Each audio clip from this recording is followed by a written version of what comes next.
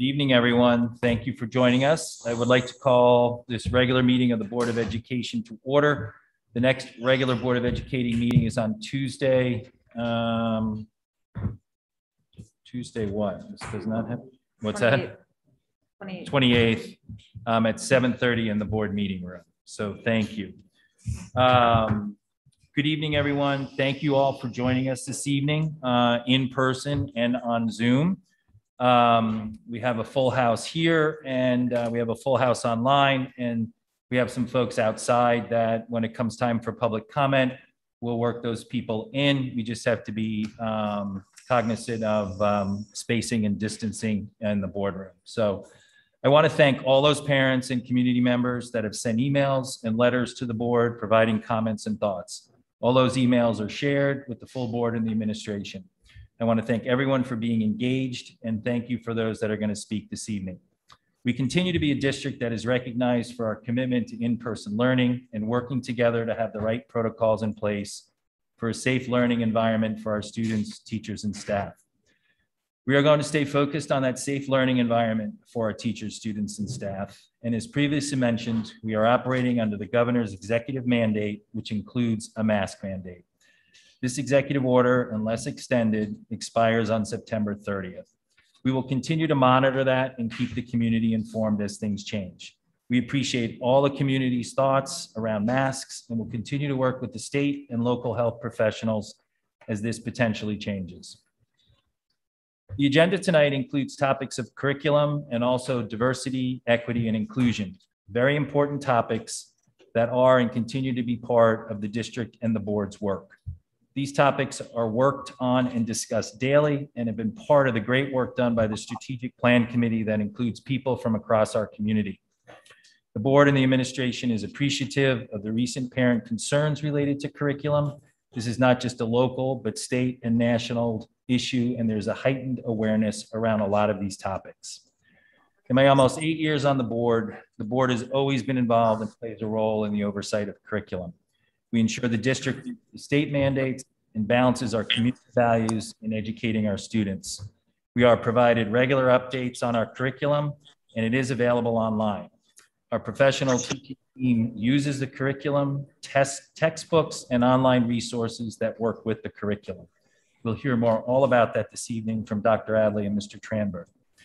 We value the incredible administration and teachers that dedicate their careers with incredible passion, especially during this pandemic, to making sure we create an environment of educated critical thinkers that are prepared for college, a profession, and to be influential members of our society. I do think it's critical that this board and the community see the value of our professional educators day to day, and having them have their creativity and autonomy in reaching the district's educational goals. We are a high-performing district recognized not just at the state level, but nationally, almost on an annual basis. We are doing so many things right. There is always room for discussion, and we always want to hear from our students, parent, and community. Tonight, we'll begin the discussion with the administration on curriculum as part of a normal board update, but also to educate and listen to the community. We'll also start to hear about the administration's work on diversity, equity, and inclusion. These discussions will continue at a regular or at additional special board meetings.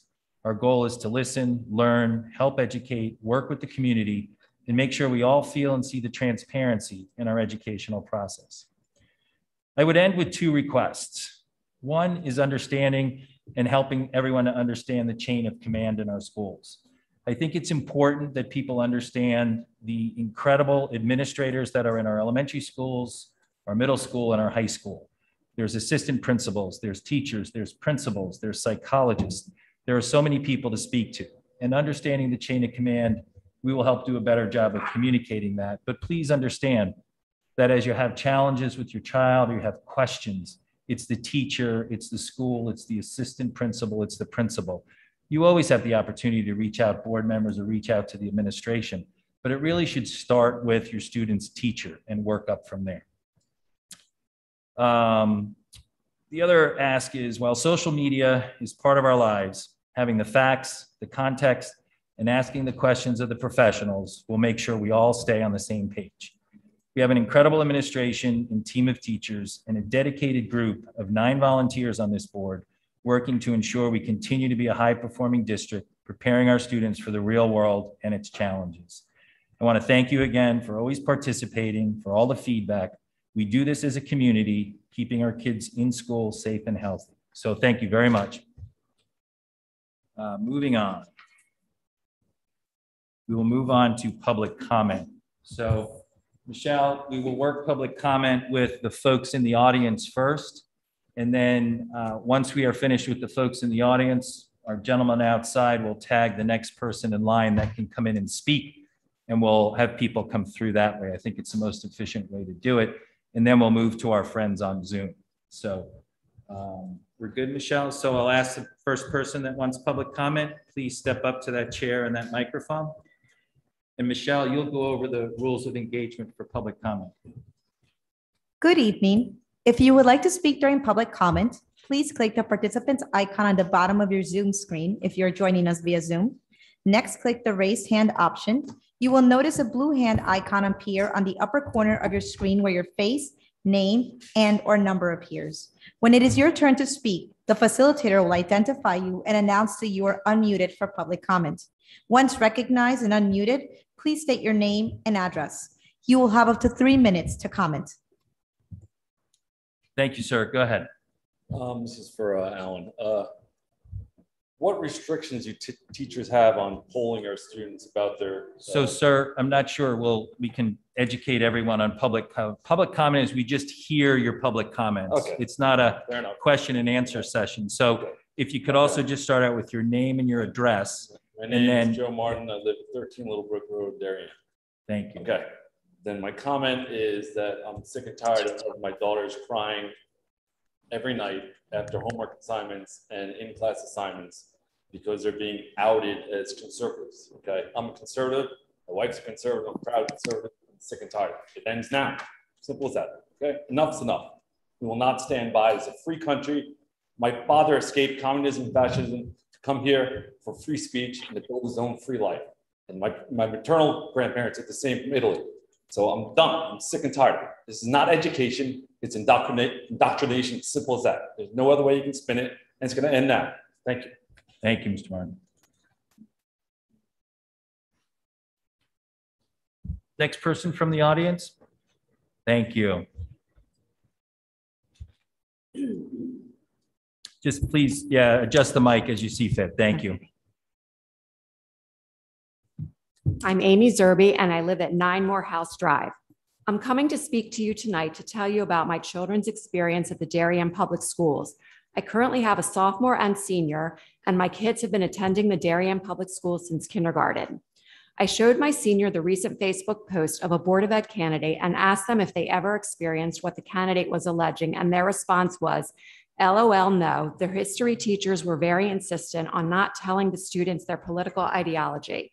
Last year, one of my children, as well as a few of yours, was lucky enough to take American history during one of the most turbulent and exciting times in recent history. My child was excited to tell me about what they were working on in class. They had open-ended projects on 2020 events, as well as post-World War II topics, and discussed the January 6th siege on the Capitol building. Opinions ranged from the far left to the far right, with no jeering from the students nor criticism from the teacher. Since a few of your children took this class last year, I am certain that you would have shared your concerns with us. This year, a number of parents have complained about the way race and politics are being taught. Is this a 180 from how these topics were previously discussed, or is there something else at play, like politics? Politicians have been playing on people's fears on topics such as critical race theory, gender identity, and indoctrination in order to pass legislation that limits what can be taught in schools. Across Connecticut, I see prospective Board of Ed candidates using this method in hopes of getting elected, which is the case here in Darien. Parents are being conditioned to scrutinize class materials for any hint of critical race theory and diversity, equity, and inclusion. Last Friday, I heard that there was a group of people gathered at a Board of Ed building, this Board of Ed building, so I went down to check it out. I approached a group of people and asked them what was going on. They didn't know, but said that someone texted them asking them to show up. I was able to glean that there was a parent who wanted to speak with the administration about how CRT is being taught in the schools. However, it is unclear if that was the case. It is apparent that these people were asked to show up purely for the appearance of support, smoke and mirrors, political theater. The schools need to prepare our children for life after they leave the Darien schools and bubble. The Board of Ed recently unanimously passed the Darien Public Schools Strategic Plan for 2021 to 2026. As you know, this plan includes the portrait of the graduate and a vision of core values, including wellness, collaboration, diversity, inclusion, equity, excellence, innovation, respect, and civility. I strongly support this strategic plan and agree that the implementation will prepare our students for a successful life after high school. I am concerned that the vocal minority of frightened parents will have a negative impact on the outcomes of our children's education, and I urge you to rise above politics and not be swayed. Amy, I Thank didn't you. catch your street address. 9 Morehouse Drive. Thank you, Mrs. Zerbe. Do I have anyone else from the audience? Thank you.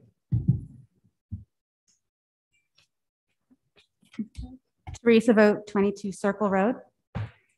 Explore interests outside of my comfort zone. I use perspective-taking inquiry and synthesis skills to better understand others. I engage respectfully with individuals and groups whose thinking is different from my own. I courageously seek to move beyond personal bias and social constructs. These are just a few of the tenets stated in our vision of the graduate, a vision that was voted on and approved on June 22nd by those board members present that day, with the lone dissent from David Brown. I am the parent of a DHS graduate and a current DHS senior. My college sophomore spoke to me the year she took AP Law and Gov about a Pew survey the class took that showed where you currently land on the political spectrum. The survey is given as a way to teach the students about how one's views of the world are most often informed by their personal bias and experiences. No judgments, no shame, no discomfort. It was simply a lesson. My current high school senior told me that last year he too received the graphic that many seem so upset about tonight. According to him, the graphic is used as a resource to help inform a more balanced and well-rounded view of a current or historical event. That he and his peers were encouraged and often required to cite primary sources from every point of view. No judgments, no shame, no discomfort, simply a lesson. That said, there will be times that children will be made to feel uncomfortable. They will be presented with points of view that may differ from what they learn at home. They may find that they have vastly differing points of view and values from their friends. But this is what their education is all about, because ultimately it is about learning to think critically and learning to question, understand, and accept. It is about becoming responsible and thoughtful global citizens when they enter the next stage of their lives. It is the vision of our graduate. Friday's protests and the outcry on social media from parents are actually the antithesis of that vision. If anything, these protests border on censorship, and they are a part of a larger strategy nationwide that uses the education of our children as a political pawn. I have seen emails from Friday's protesters who are questioning the discussions around pronouns and religion. These are the topics that are relevant to what is happening in the world around us and very much in the lives of our students. In fact, every college I am currently looking at with my son asks, what pronouns do you use and how do you identify yourself? Our schools are the success that they are because of the professionals who research and implement curriculum, because they push our kids to think critically and accept all views. I am speaking tonight because I cannot idly sit by as others seek to undermine those professionals and instill fear in others for their own political gain. Thank you, Mrs. Vogt. Anyone else from the audience?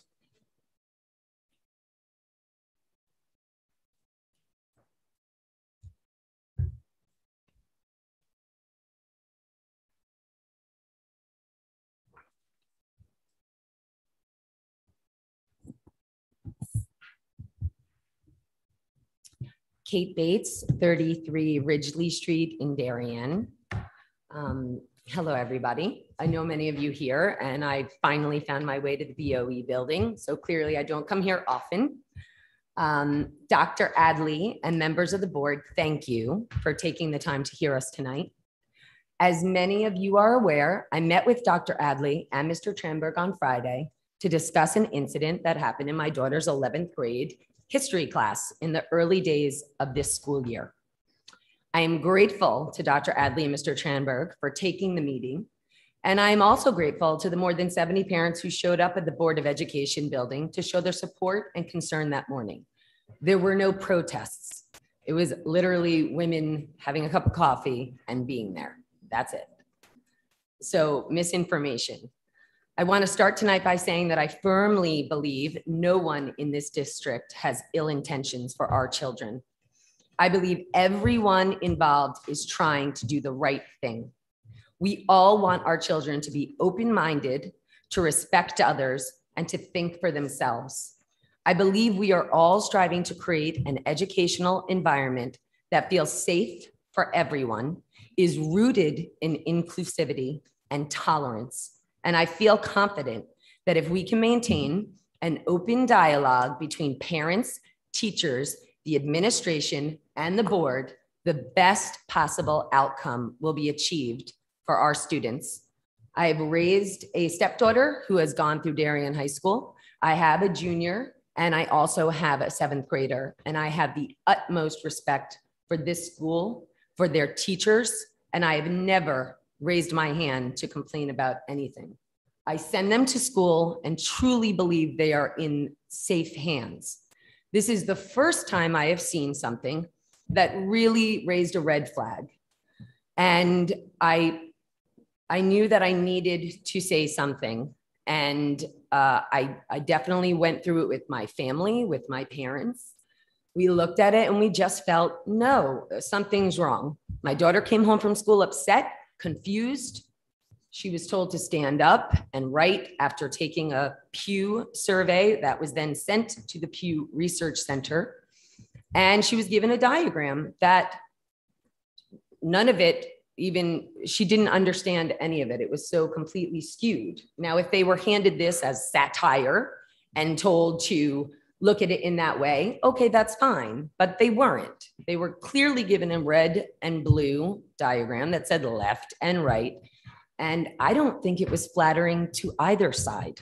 So to me, this is a bipartisan discussion. I'm curious how the curriculum got into her hands. I'm curious why they were told to take a binary survey that I couldn't answer. I challenge all of you to answer it. I challenge you by the end of this board meeting to take a look at it, read it, answer all the questions, and then go up on the board and write whether you're a Democrat or a Republican. You're at time, Mrs. Bates. Oh, so to finish up, ultimately, if 16-year-olds are forced to do this and we don't want to do this, it really shouldn't be there. And I hope we can have a chain of communication and protocol and some oversight on the curriculum. And that's all I'm asking. And I appreciate your time. Thank you, Mrs. Bates.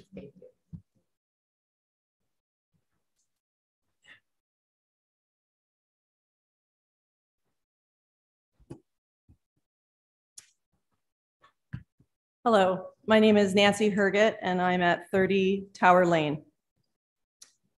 All curriculum-based education should have checks and balances, transparency, a point of reference to evaluate, to always improve. More than a few complaints justify this action to resolve. When repetition occurs, repetition of unwarranted situations, it requires a discussion, an action, and an evaluation.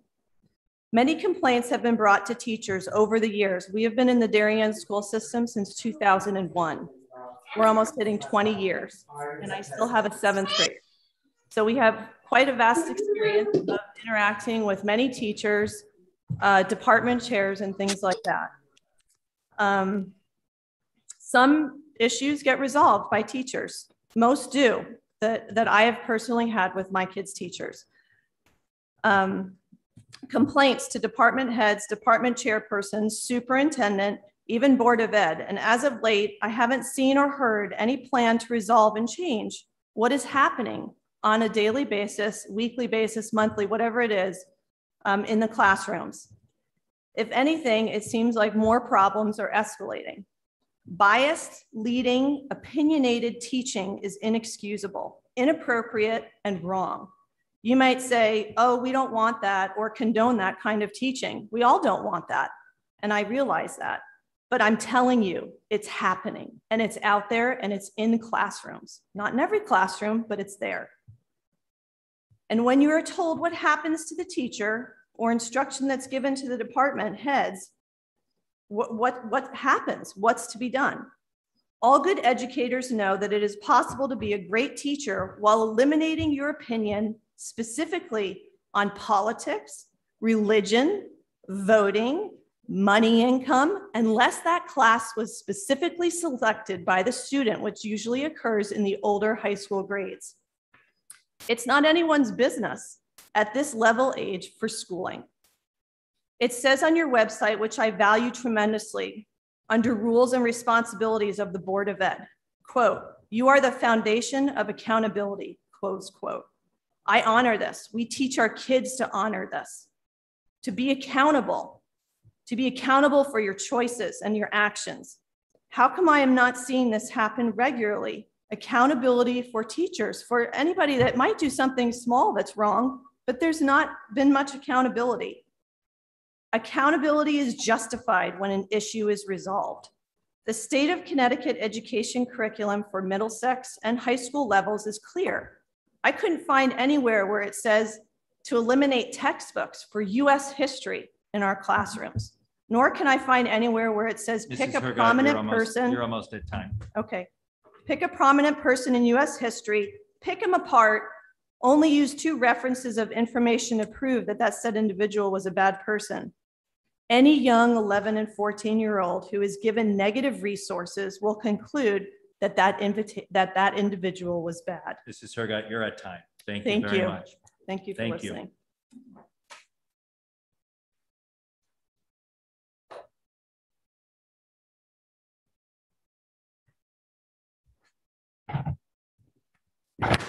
My name is Natasha Tomai. I live at 6 McLaren Road South. And I was part of the group of 60 or 70 parents who gathered here outside of the building on Friday morning. There was not one of us who did not know the reason we were here. The reason we were here is that there was exposure to very polarizing material in the high school. There were questions asked of 11-year-old girls to identify their gender. There's discussions about religion. And each one of us had a concern of having politics, religion, sexual preference, or identity kept out of the classroom. If at some point these,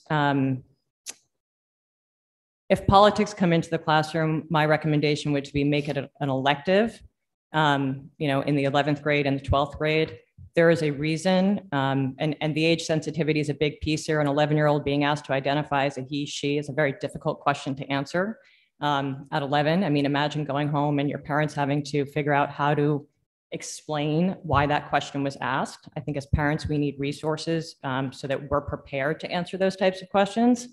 So the age sensitivity piece is something. The elective piece, there should be nonpartisan material introduced into the classroom.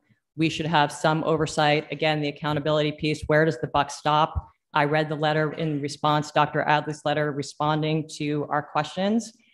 He did not answer the question of whether or not there was booing going on in the classroom, which I've been told that there was. What kind of teacher allows kids to be booed for declaring a political party who are actually underage minors who don't have a political party?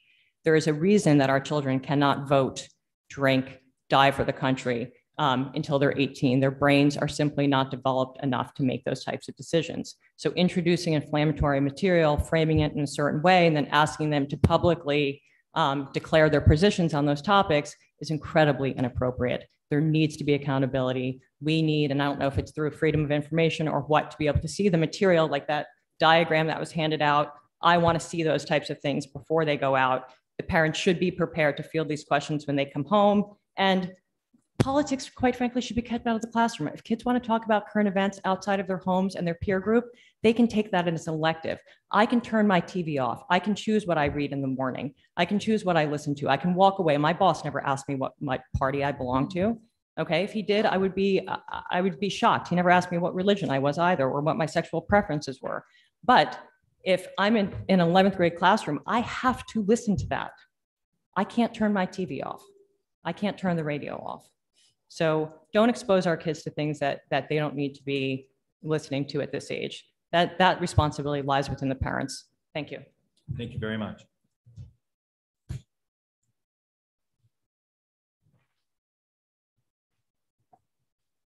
Good evening. My name is Todd Herget. I live at 30 Tower Lane. I'm going to pick up where my wife left off.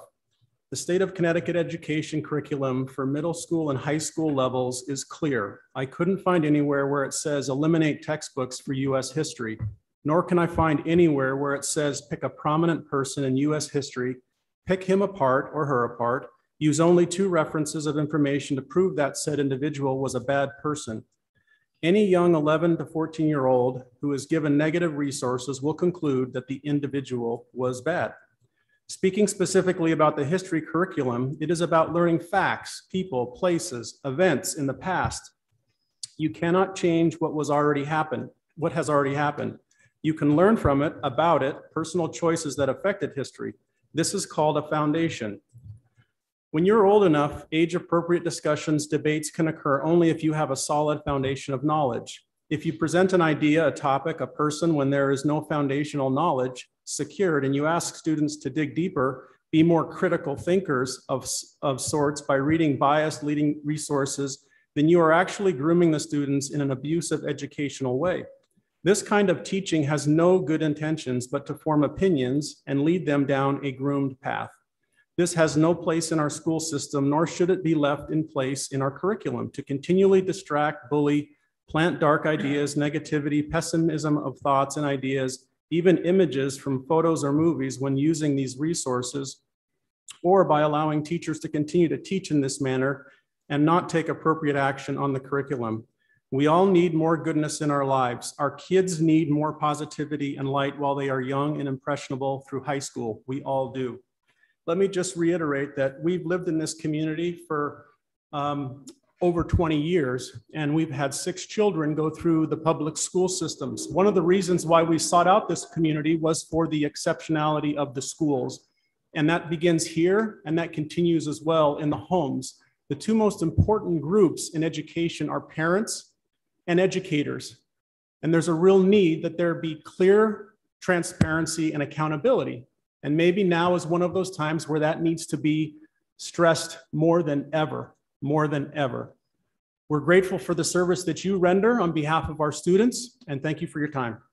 Thank you, Mr. Hergot. Anyone else in the audience like to speak? Can we see who's checking the door? See if there's anyone outside who would like to come in. Thank you.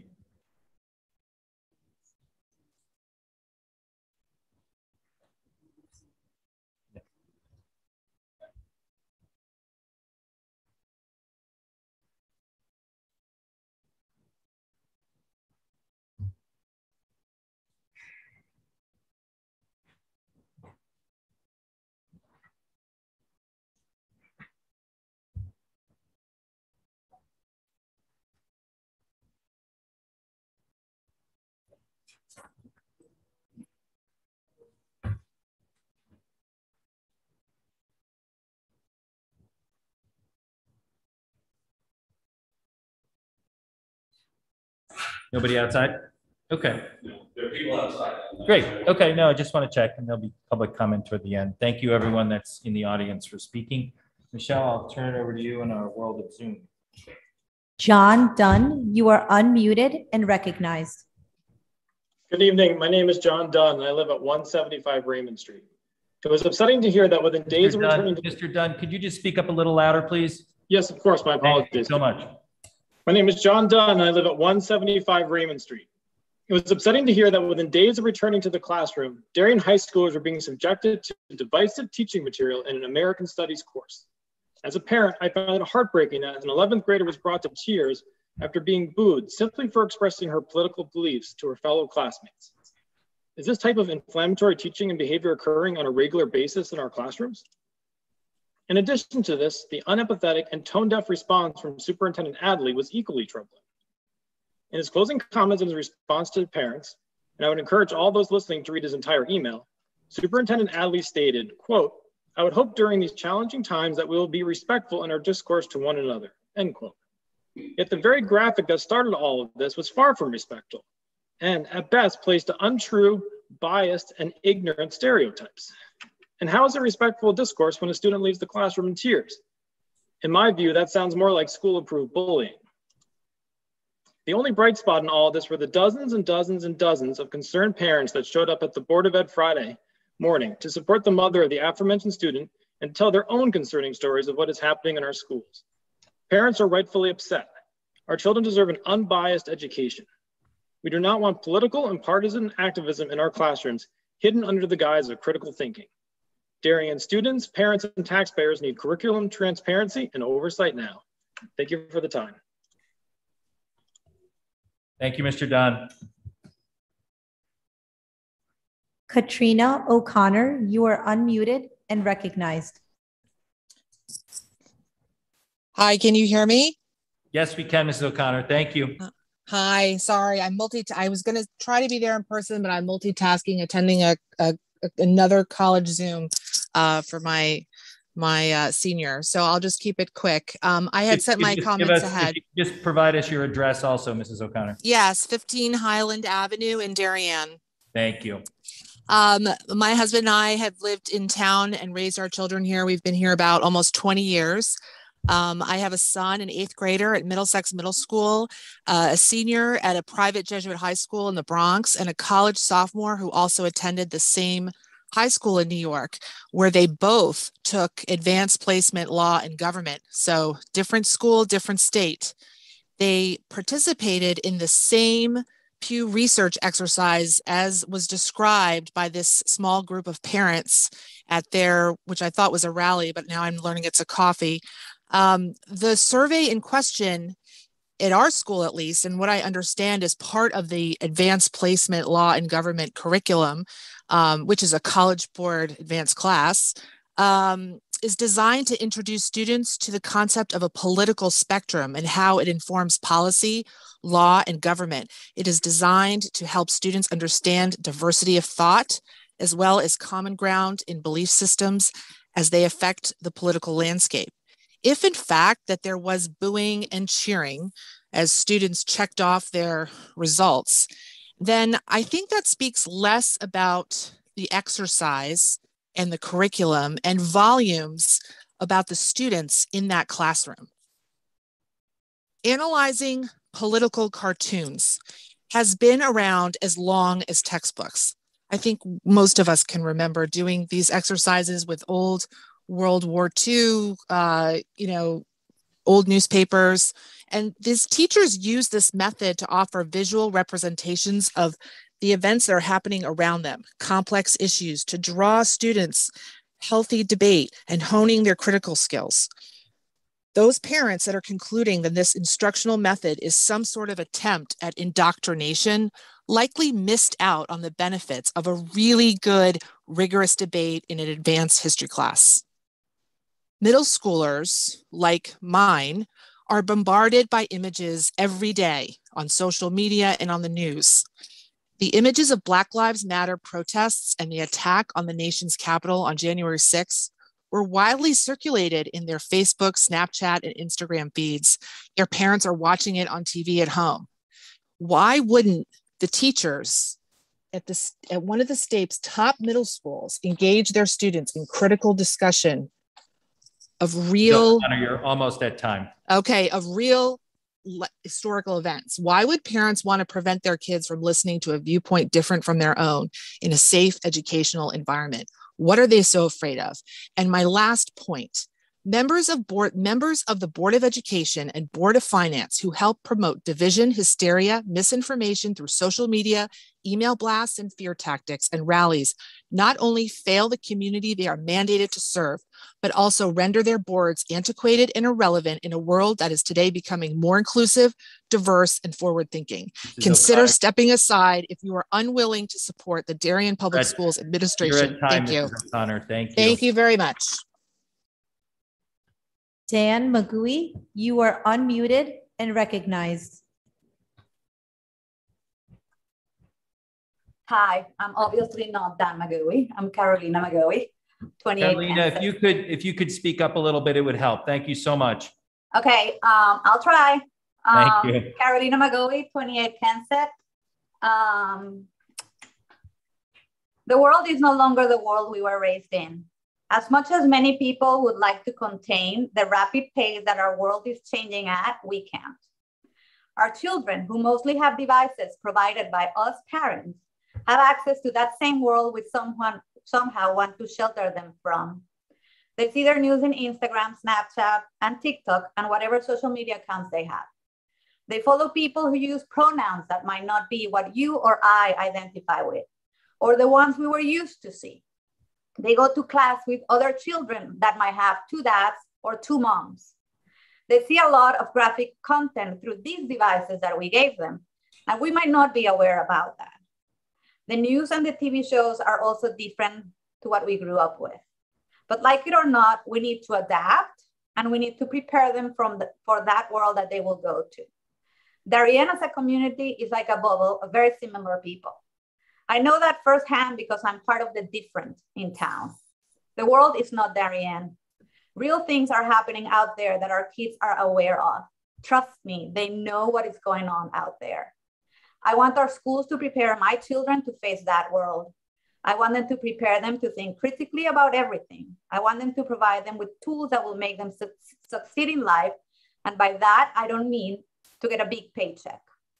I want my child to be a productive member of the society that we live in, which is definitely more diverse, more inclusive, and more progressive. That might make some people uncomfortable, but it is a fact that we can avoid. I've had conversations with my current freshmen in the high school that have been eye-openers because they know a lot more than we think they do.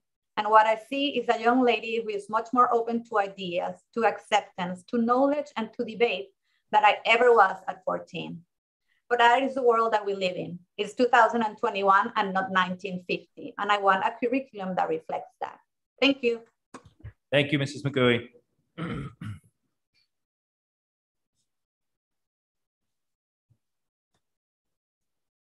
Julie Punishil, you are unmuted and recognized. Thank you. Julie Punishil, 23 Fitch Avenue. I use the title of Ms., please. Today I'm reading a letter on behalf of Henry Canlian of 9 McLaren Road, Darien High School class of 21. This letter was emailed to all of the members of the board. Dear Dr. Adley and members of the board, I graduated in June of this year from Darien High School. I attended Darien High School and the public schools of Darien for my entire primary school education. Without a doubt, the most important skill that Darien High School taught me was my ability to think critically. As I go forward into the world and meet countless new and educated people, I am still shocked how easily it is for people to be misled by false and biased information. Darien High School taught me, and so many others, how to sift through the false information that perforates our society. Darien High School is ranked consistently within the top 3 public high schools in the state. The high test scores that we value so dearly are not a result of students being able to memorize and feedback bland information. It is the direct result of creating an environment of higher and more critical thinking. To challenge and question the curriculum of teachers to whom we call the best of the best would be preposterous. The teaching staff of DHS has never led the students, parents, or the board wrong. We owe them an incredible debt and a great degree of gratitude. I hope that as you are inundated with emails from angry parents who know little about the stellar teaching staff and curriculum at our schools, that you remember that it is this very curriculum which makes us the community that you serve, the brightest, smartest, and most educated group of young thinkers in the state. Do not fold to a small, loud minority of misinformed parents, but instead listen to the teachers and staff members who we should trust implicitly. Sincerely, Henry Canlian, 9 McLaren Road, Darien, Connecticut, Darien High School graduate, class of 21. Ms. Bushnell, thank you very much. Sophia Tallwalker, you are unmuted and recognized. Hi, I'm Sophia Tallwalker of 219 Hollow Tree Ridge Road. I would just like to say that I graduated from Darien High School in 2020. I attended the Darien Public Schools for all of my primary education, and I now attend Northwestern University. My education at Darien High School was full and rich and prepared me well for the academic rigor of college. We were taught to look at information from multiple perspectives and to thoroughly examine all sources for biased thinking. We were taught to be free thinkers, to form our own opinions based on the multitude of digital information we see on a daily basis. We engaged in healthy debates, or Socratic seminars as we called them, analyzed political cartoons, as Mrs. O'Connor said, and examined political speeches from all areas of the political spectrum. However, the one area that I was not prepared in was diversity and inclusion.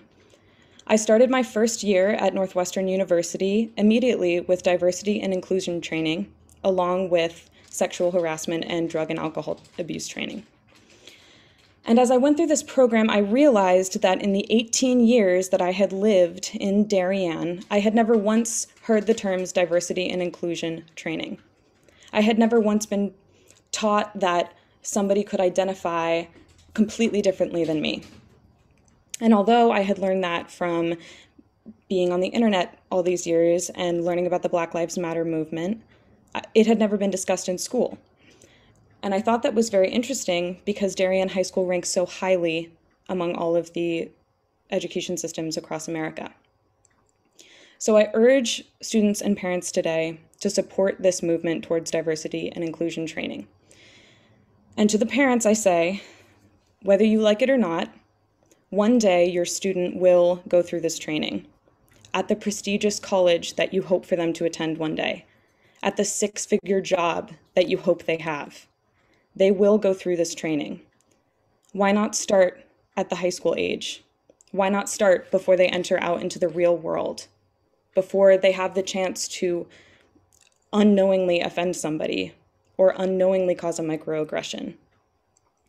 And I ask the parents who are against this addition to the curriculum, why? Why are you against diversity and inclusion training? What is the harm in learning to respect pronouns, learning to respect race, learning to respect one another's identities? This issue is not political, the bottom line. I don't understand why it is becoming political in our town. This is not an attack on our school nor on this town to want to improve the curriculum and improve the experiences of all students, regardless of how they identify. Also, I would like to add that communism is an economic theory that has nothing to do with gender, sexuality, race, or this discussion. Thank you very much for your time. Ms. Talwalker, thank you very much. Username Faoud Ambargi, you are unmuted and recognized.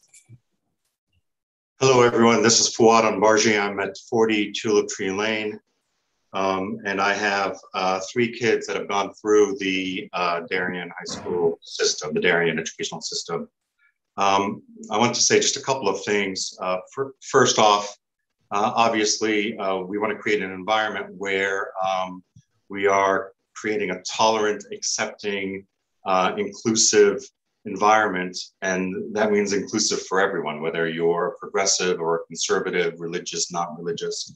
And so I appreciate some of the commentary from some of the parents who object to these materials. Having said that, you should all be aware that that sensitivity applies both ways. I'm a parent of 3 children. My eldest child is a trans child who does have a preference in terms of how they identify. It's been a complex transition for them and for the whole family. And that's been our family's challenge, and certainly one that we hope the school environment would make simpler for those kids that are coming through that have gender identity issues. There's also, I'm an Arab American, and my child has been called a terrorist on the bus, in public schools. My daughter, final daughter, also has had many issues given the color of her skin. She has an Asian mother, an Arab father, and has been otherized in this environment. And so while I appreciate the tears and concerns from some of these other students, and there's no place for that, there's no place for that kind of exclusion or discrimination either for people who don't identify with the majority in Darien. Having said that, I want to just end with a commentary on the quality of the school system. I think the Darien has proven to be an amazing, amazing educational system. I think what you're doing great, and continue doing it. I, for one, took that Pew test, did not find it that controversial. I found it really intuitive and interesting to figure out where you fit along a political spectrum. I, for what it's worth, was somewhat in the middle. I also saw that chart showing how you align on a political spectrum. This isn't about politics. This is about teaching kids what the world is around them. And in this polarized society, where you might fit in, not so as to become more polarized, but so as to understand the other side. I think Darienne's doing a fantastic job. My senior, my eldest is a graduate from UPenn. My middle guy is a rower at BU. And my last one is a current student at Harvard. And I'm just gonna read her statement. As a current freshman studying econ at Harvard, I am more than prepared due to my high school education. Thanks to DHS extensive social studies electives like AP Econ and Philosophy, I'm able to stand out in section discussions and keep up with lectures. You're at time. Sorry. Okay. Excellent job. Thank you all. Keep doing what you're doing. Thank you very much, Mr. Ambargi.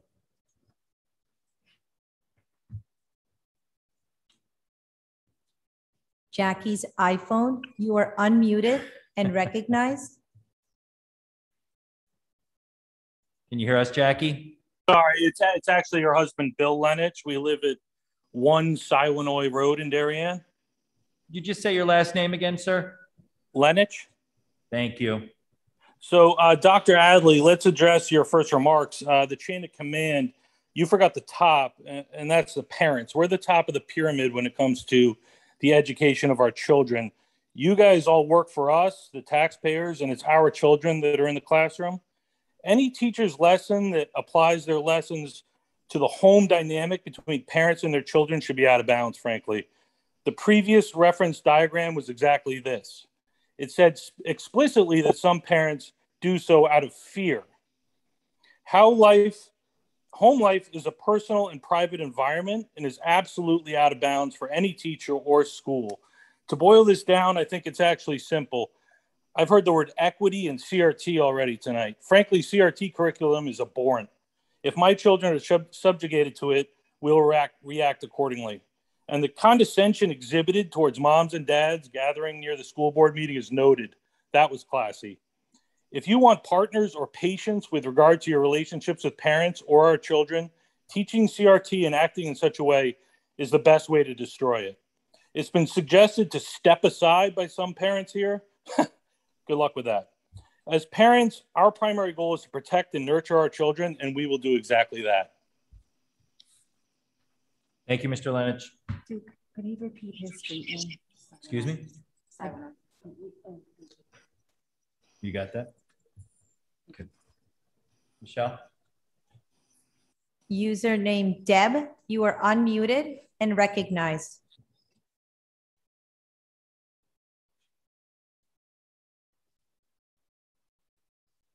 Can you hear us, Deb? Deb, you need to unmute. Can you hear us? Hi, I just unmuted. Great. Can you hear me?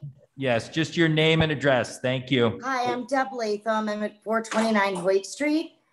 I wasn't planning on speaking tonight, but after listening to many of the comments, some which were like really super, others questionable, I think we're forgetting like what probably the main issue is here. It's that some children were booed for identifying with a certain political party. And I think that's the big issue here. And that says a lot about what's going on in this town with parents who have very strong political views and what they're teaching our kids. And I think, would a child be booed for not getting a good grade on an exam?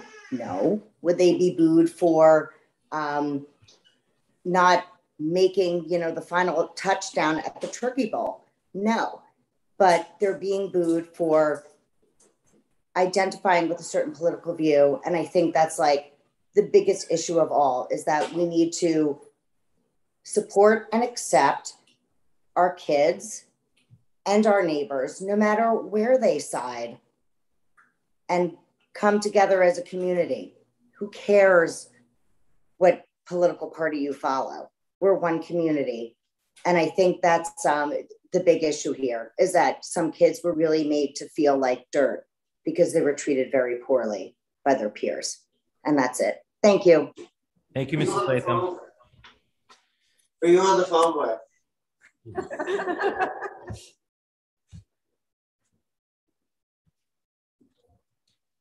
C. McCarth, you are unmuted and recognized. You're still muted, ma'am. Mrs. McCarthy, you're still muted. Can you hear me now? Yes, thank you. Just state your name and address, please. Thank you. Christina McCarthy, 25 Hillside Avenue. Go ahead. Thank you to the board for listening to us, to all parents, to all thoughts. I agree with Mr. Lenich. We are here to nurture and guide our children. We want partnership with the educators. That is all we are here to ask. As a parent of a new sixth grader, my oldest child, I have so many concerns of what I'm hearing between culture surveys, different surveys. What gender are you? What religion are you?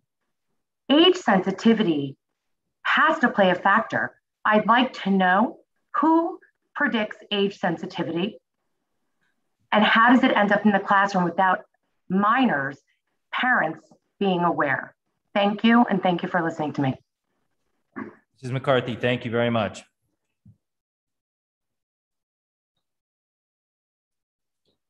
There are no more raised hands at this time. Okay, thank you, Michelle. Thank you for all those folks in the audience. Thank you for the folks standing outside that maybe can hear me through the window.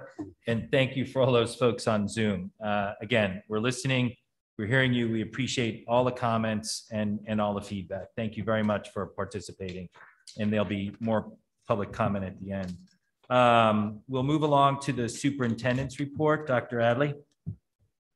Good evening, everybody, and special welcome to the people who are in front of us. And again, thank you to the parents who are participating. In some ways, it seems that school has just started, but in other ways, it seems like we've been back for over a month or so. So much has actually happened, but I don't want to forget the start of school in many ways, because it was a strong start to the school year, given where we have been. Even though our school system and our teachers and community has provided an excellent in-person education, it's just wonderful to see all the kids come back through the school doors. There was passion and excitement from our staff members, from our students, and also from our parents. Can I just thank all the members of the PTOs and anyone who participated with giving a special welcome back to school, balloons, supplies, decorations, signs. That's why we do what we do here. And that's why this place is so special at the end of the day. So thank you for that. I can tell you that the seniors were just as excited about the opening of the school as were our kindergarten students and our ELP students. Buses for this year, it always takes a little bit of time for those to settle down. And I want to thank particularly those parents and community members and students on bus 25 and bus 5. Those have been particularly problematic. And it seems like we've finally been able to come to terms with some of the variables that we were dealing with, and we've now got that those buses are able to arrive on time. But again, we appreciate both your feedback and also your patience as we work through those. In fact, I would like to thank the management of First Student. We're very fortunate for the bus company that we have, the management there, the leadership that we have. If you're not aware, there are bus shortages across the state of Connecticut. There were several school systems that actually did not open on time because of that. So the bus companies are struggling with drivers, and we're struggling with the process to actually get that certified at motor vehicles. And we're trying to, various organizations are trying to speed that particular process up. That has impacted some of our sports, which I've communicated. And again, I thank the parents, particularly from golf and swimming. They have made some accommodations, and which has included taking a bus being dropped off, and others we're relying on your transportation for now. So we thank you for that. I would like just one more mention of on Friday and Saturday, our schools participated in different events, which honored all those that lost their lives on September 11th, on the 20th anniversary, for all those who still grieve, and for the heroic actions of first responders and citizens. It was nice to see everyone again come together for that particular purpose and honor those particular groups of people. Our elementary students made cards and pictures and wrote letters to Darien firefighters, police officers, nurses, doctors, and first responders. So we extend again another words of appreciation and gratitude to these special people. Thank you also to the Henley community for accommodating. We've had storms and closures even in the past week or so. Those 2 days will be made up most likely at the end of the school year, but we'll come back with a definitive on that. Staffing, I'm glad to report that we are fully staffed at this particular point. The last remaining vacancy was filled with about 52 new teachers. We did receive word, or sort of word, through the grant system, no official communication, but the American Rescue Act IDA grant. We have received 199,000, and that's specifically for K through 12 recovery services. It has to go to recovery services, and an additional about $18,000 that has to go to recovery services for preschool. So you'll hear a little bit more about that this evening.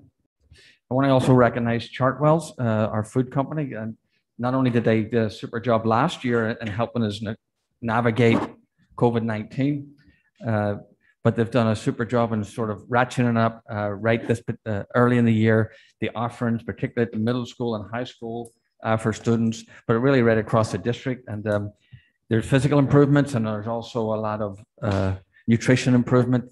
Ask your students, ask your children, they'll tell you that it's a good service. And also thank them for taking over the Snack Shack for us, and the first event there was this past weekend. Thank you to parents and staff for accommodating the virtual open houses. Hopefully those were well received. My sense is that they were well received. Middlesex will be next week, as will the high school will be on the 23rd. The 7th and 8th graders, the mountain workshop is happening this week, so people are getting to know each other again. And as part of the orientation, and 6th grade will participate on September 20th and 28th. I do want to say a special thank you to the students at the high school, the young people who helped out in the 9th grade orientation. There's nothing more intimidating, I don't think, than going to the high school as a freshman. And the young people who are there, the older classmen, helped out and made that a very successful experience for the 9th graders. There's no greater indicator of success of having a successful 9th grade year that will set you up well for future success at the high school. Just a reminder, there is a policy meeting on Friday, September 17th. The materials will go out tomorrow.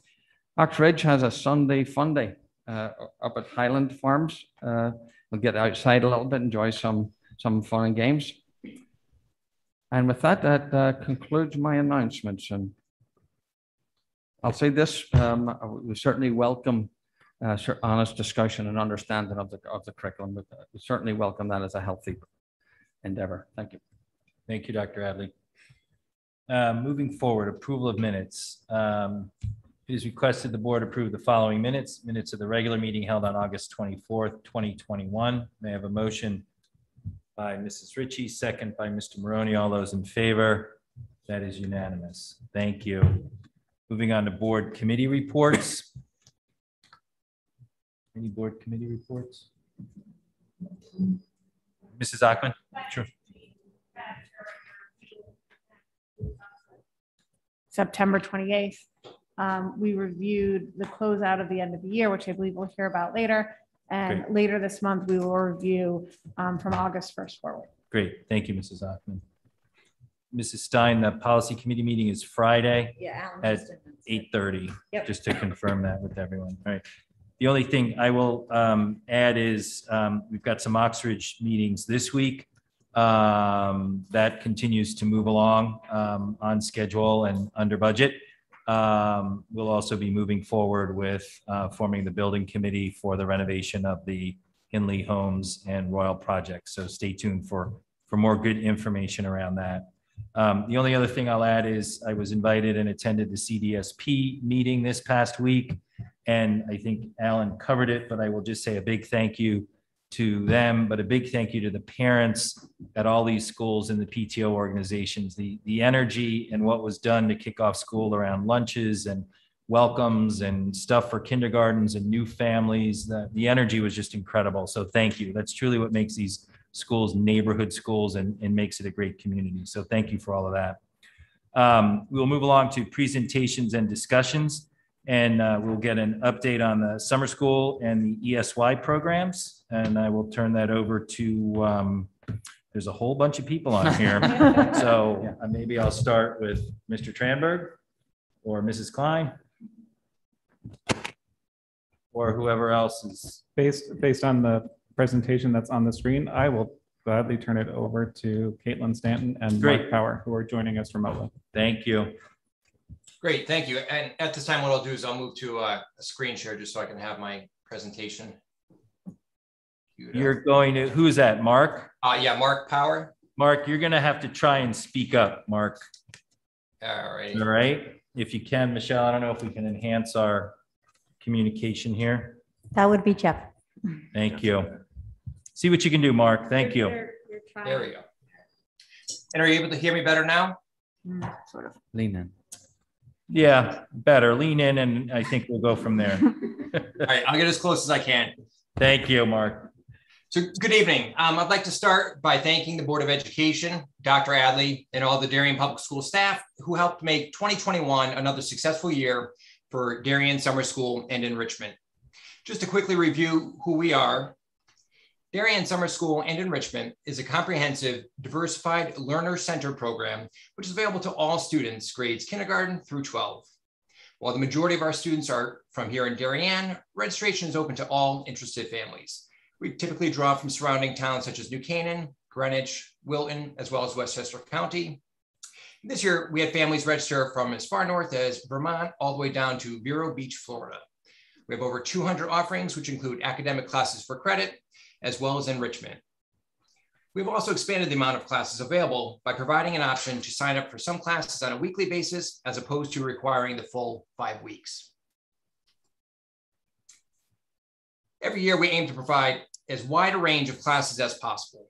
We are fortunate to have such a talented group of teachers here in Darien who are always coming up with new ideas for classes based on student interest.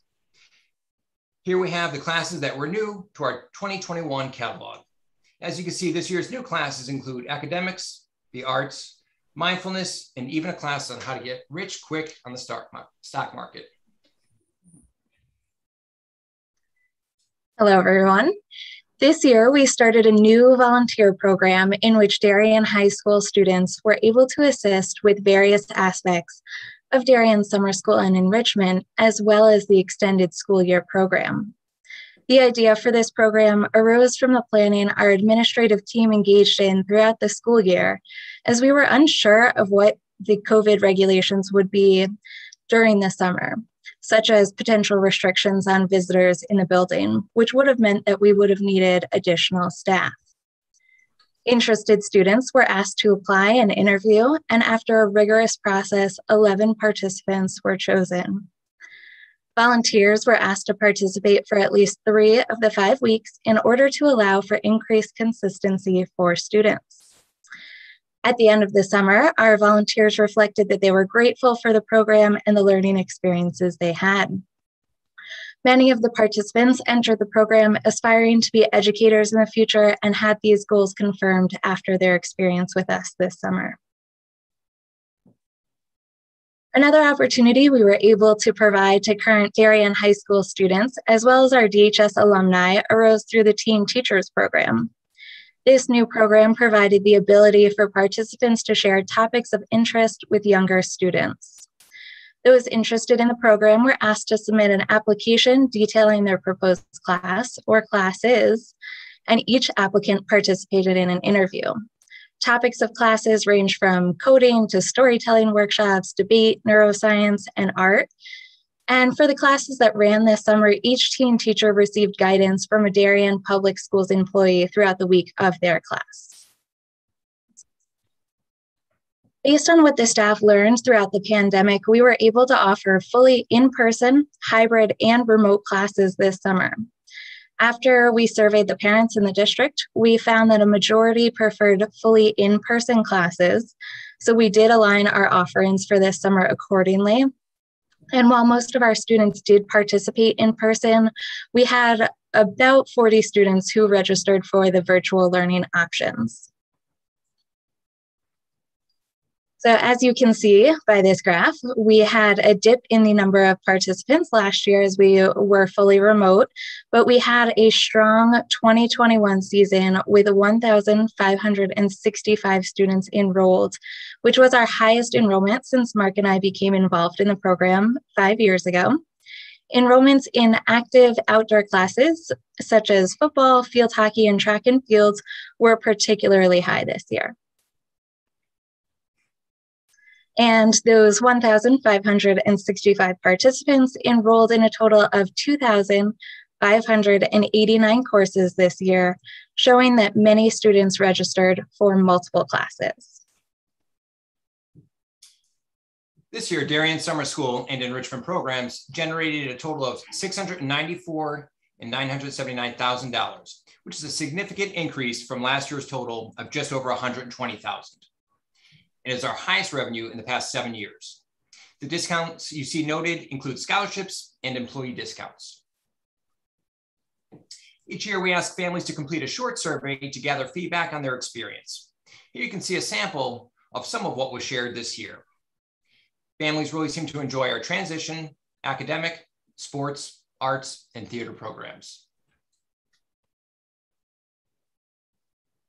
Looking forward to next year, we are planning to provide suggested class pairings, enhanced communication through our website, which will allow parents to opt in for text messages in the event that we have to provide an emergency notification, such as a delayed opening or school cancellation. And as always, we will look to expand on the variety of classes offered.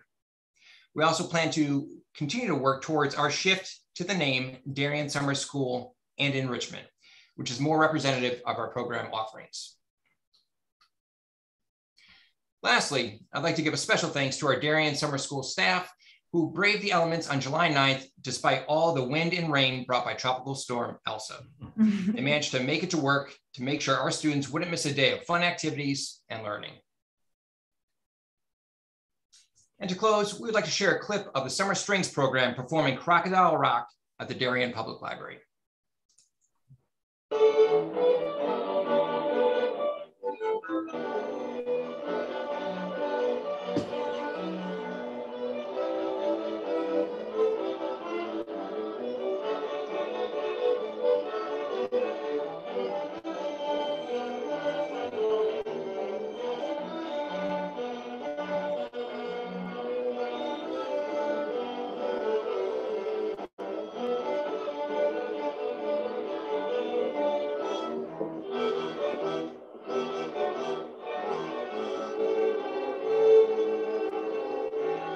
All right, Mr. Power and Mrs. Stanton, thank you so much.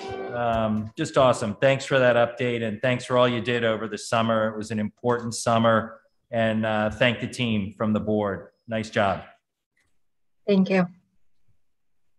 Okay, we're also going to get a quick update on the ESY programs for 2021. Caitlin and Mark, thanks again. Much appreciated all of your efforts, particularly during this COVID period. Thank you.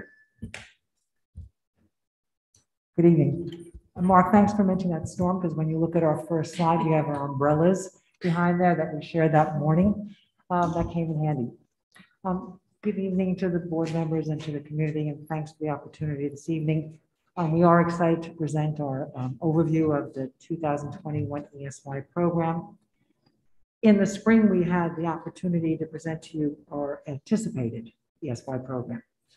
We shared with you the ESY program overview and noted the considerations that we take at all our PPTs and the criteria for making sure that we consider for all our eligible students. We look at non-regression, we look at regression, we look at recruitment, self-sufficiency and independence. We look at addressing differing behaviors, and we also look at ability for students to be in an included environment. The one unique addition this year was we noted the importance of a criteria for recovery services. We began early on in our planning at our PPTs to make sure that we considered where our students were in response to the pandemic, what services were interrupted, and planned accordingly. We added both in the budget and our grants recovery services that included consultant services, speech and language, OT, PT, and with your approval, a psychologist at the high school and a special education teacher. With these additional resources, robust staffing, and a shared commitment to excellence in supporting our students, we realized an exemplary summer school program for our ESY students this year. I'd like to turn the presentation over to Kristen O'Reilly. For those families and students who participated in our program, Kristen was probably the first face they saw every morning at 7:30 there to greet all the students in supervision of the ESY program. Kristen O'Reilly is our elementary program director of special education here in Darien and is here this evening to present the update and outcomes of our ESY program. Thanks so much, Shirley. Thank you. And just to add to Shirley's sentiments, I think just the fact that we were able to have our staff and students back in person with us this past summer was really just incredible. Everybody was so excited. So we were so grateful to have that opportunity. In our spring pre-program presentation, we provided you with a planning timeline that sort of goes into our ESY 2021 program. That timeline highlights the year-long planning that goes into the preparation for ESY each year. Here, we have a similar timeline that captures what happens during the ESY program. So this diagram should look a little familiar to you. The program began with an orientation and a move-in day for staff and providers on June 25th. On this day, teachers and related service providers organized their materials and classroom spaces for setup and preparation of student arrival on Monday, June 28th. Staff received important information regarding processes and procedures to include IEP acknowledgement forms, materials from sending providers, student IEPs and parent contact information, as well as safety procedures, attendance procedures, and progress report due dates. Students arrived for their services on June 28th, where they were welcomed by staff and providers. Communication with parents and students was ongoing through the months of June and July.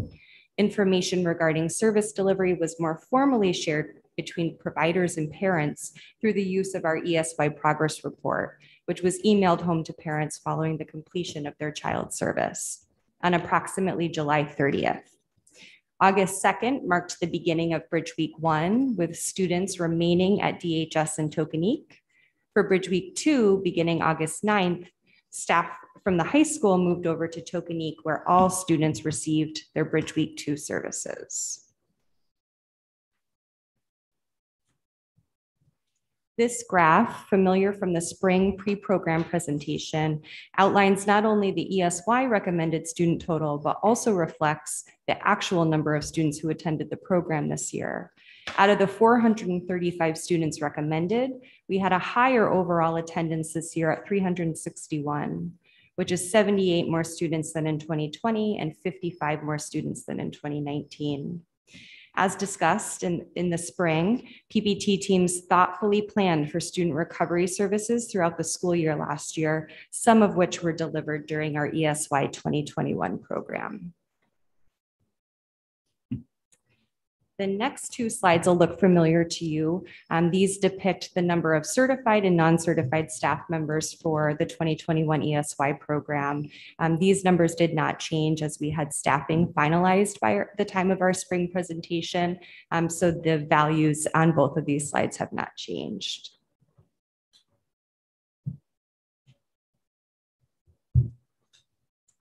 This year, parents received the 2021 ESY survey on August 3rd through Aspen's messaging system.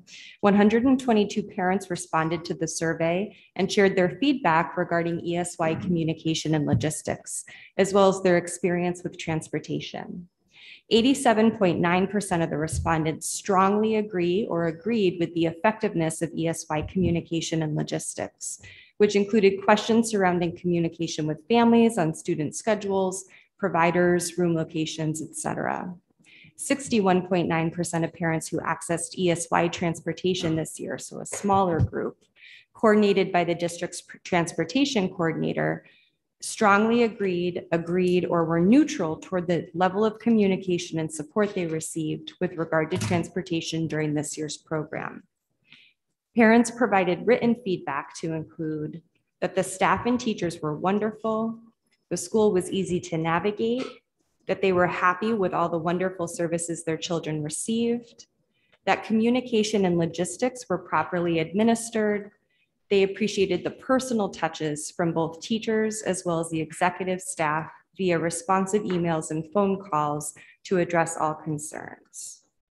I think in the interest of time, Sure. This is incredible stuff. And again, thank you for all that we've done. I think everyone has gotten their board package and read through it. So if there's anything you want to highlight or you want to move over to kind of what you're thinking about for next year, I think that would be great. Of course. So the parent and staff feedback, which you have in your packet, lead us to sort of this last final slide here, which is our outcomes and our goals for this upcoming ESY program. Updates to the parent and staff survey to include more clarity around services in Darien summer school opportunities, as well as consistency in question categories to further support data comparison reporting for next year. Another goal of ours is the implementation of a transportation app used to facilitate communication between parents and the transportation company surrounding pickup and drop-off status. The implementation of the electronic reporting system consistent with DSS to organize student absences for communication with ESY staff. And lastly, the implementation of an electronic system to maintain student and staff schedules, including revisions and updates to facilitate communication among providers. Thank you so much. We're happy to answer any questions. No, thank you so much. Again, both presentations, incredible amount of information. And again, thank you for what has been a challenging year, being able to do that for all our students. And I know my daughter participates in ESY and it's an incredible program. So thank you. I will, yes, Mrs. Klein. Thank you. May I just acknowledge Laura Straighten is here on the screen as well as Great. Scott McCarthy. All those, by the way, ELP programs that we had at Tokenique, just to acknowledge the success of that program. And for Dr. McCarthy, our secondary program at Middlesex and the high school as well. Terrific, thanks. I see them waving there, so thank you as always. Thank So you. we'll also at this time open it up for any board questions or comments around these two great programs and the updates on those programs. Mrs. McCammon. Just a quick comment that it's wonderful to see the program back in person. It is such an important part of our community. So that is something certainly to be celebrated, and thank you for all the work. This has been a lot of work over time, building a lot of different aspects of the program. It's exciting to see that we're down to talking about absences. I think it's really important. Many of our students who have a lot of services have a lot of multiple touch points, and it's very complex for students, parents, and staff to navigate when there are planned and unplanned absences. So I'm very grateful to see this coming up. Thank you. Thank you, Mrs. McCammon. Mrs. Parent. Thank you. And thank you for the presentation. I think I will echo what Mrs. McCammon said, that it's exciting to see the growth of this program and how successful it was this year. Quick question about the summer school with the volunteer program and the teen teachers. Is that something that you anticipate moving with forward? It seems that people enjoyed that. Is that something that you would like to do moving forward? We certainly review all of our programming every single year and have discussions about what we would like to keep and what we would like to change. So that is the planning stage that we will engage in over the next few months. Great. Thank you. Mrs. Ritchie. I just noticed on the survey that the transportation seemed like maybe there's some issues going on there with the ESY program. So I'm just curious what exactly those issues were and how we're going to work to resolve and improve the satisfaction of our parents and participants and teachers, it looks like too. It was the first summer also we had new personnel on this end also working with Cape Barberi. So we did the runs together this summer. In fact, what we found out that when we planned and what we can improve on is when we have some electronic access. Parents don't usually find out until 2 nights or the night before. That goes the territory of bus transportation, as you know, but I think we can do better. make sure we have that. Some of the actually routes that were established could have been more efficient in terms of the number and the amount of time that kids were spending on the bus. So we think we can improve that as well. So I think we can do it electronically. Kate was wonderful to work with. I think she has some ideas moving forward also. And I think we'll just do better next year. Can I add to that briefly too, that so the number of or the percentage that was reflected in what was reported out, let's say for example, so 122 parents responded to the overall to the survey, about 15 parents responded to the portion specific to transportation. So that percentage is a little skewed in a sense as well. We tried to capture it to the best of our ability and then also incorporate some improvements to Shirley's point using the app for next year. I think will help further communication with families. Thank you. One more piece. I'm sorry. We'll have one. We'll have one more Suburban. If it shows up. Yeah. Positive thinking. Mrs. Agnew. Can I ask a little bit about ESY, and especially because we had recovery services included, and I know that plans are individualized, but did we see any trends of pockets of areas that were needed for recovery that we might anticipate? I know we now have grant money for recovery funds. So were there any big identifiable buckets that we should look to hear from a board that, look, there are recovery services maybe indicating that this will be an area we need to strengthen this coming school year? Feel free to add also. I think related services, we saw that because I think we mentioned earlier, we changed group size also because we went smaller in group size as well. So I think speech and language is an area that we're looking at, that we had increased services. I think OT and PT continue to kind of stay level, but we know that there were many new referrals that happened also. So as a result of the new referrals that we spoke about in the spring, we anticipate we'll need more related services and more instructional services. Thank you. We'll also know our new number for CDAP, October 1, of where we are with our number of students, and that will give us some broad understanding as well. Thank you. And I was going to add just briefly to that as well. I think when we were planning for recovery services to happen over the summer, oftentimes the conversation was around increasing frequency and duration. So that's sort of where we saw that play out over the summer. I was going to say related services too. So when we think about the things that were likely impacted perhaps the most in times when we were remote or hybrid, speech, being one of them, and oftentimes our other related services, I find that that's where, many of our recovery efforts are sort of focused on. Thank you. Great. Thank you. Any other questions or comments? Great. Thank you very much for those presentations and for those updates. And thanks for all the hard work that was put in over the summer. We'll move on to the Darien Public Schools update. Dr. Adley. So I'll be quick about this. It's been a great start to the year. It has been a very healthy start to the year. That is the main picture here from the COVID metrics. And we have had literally a couple of cases each week. Thank you very much. We've had a couple of cases each week. This is the current COVID tracking dashboard that's updated daily. So you can see we have 5 cases at this point. For the students who have been contact traced and had to quarantine, none of those cases actually were transmitted in school. So those were outside of school. So it has been, again, a very healthy start to the school year. I think that's indicative of, honestly, the vaccination rate in this town is phenomenal. Our young people is over 90%, and it may well be over 90% for the majority of the population. So that speaks volumes from that perspective. So this no longer exists. So I didn't just want to drop it out, but the state is no longer tracking it under this sort of system as of just a couple of weeks ago. That was primarily for remote learning. Since they don't have remote learning as an option, they're not really tracking it, so you won't see that again. You'll still continue to see this graph and the COVID metrics from the town, and you can see those are dropping significantly. I'll just go back to this page. The testing clinics. We were just surprised that We will be working with Progressive Diagnostics. I don't know about Progressive Diagnostics. I know Alicia's here, but that's a company that we have been assigned to work with for the state. The state still does not know exactly the way they're going to run. We're going to have to be asking. They won't know and won't tell the parents how that's going to run until now we solicit from them how many actually are going to sign up to do the volunteering. So I apologize that this is a slow process, but incrementally we get a wee bit of information. This was the latest information this week, actually. And so we'll pass that information along about signups, and we'll see where we go from there.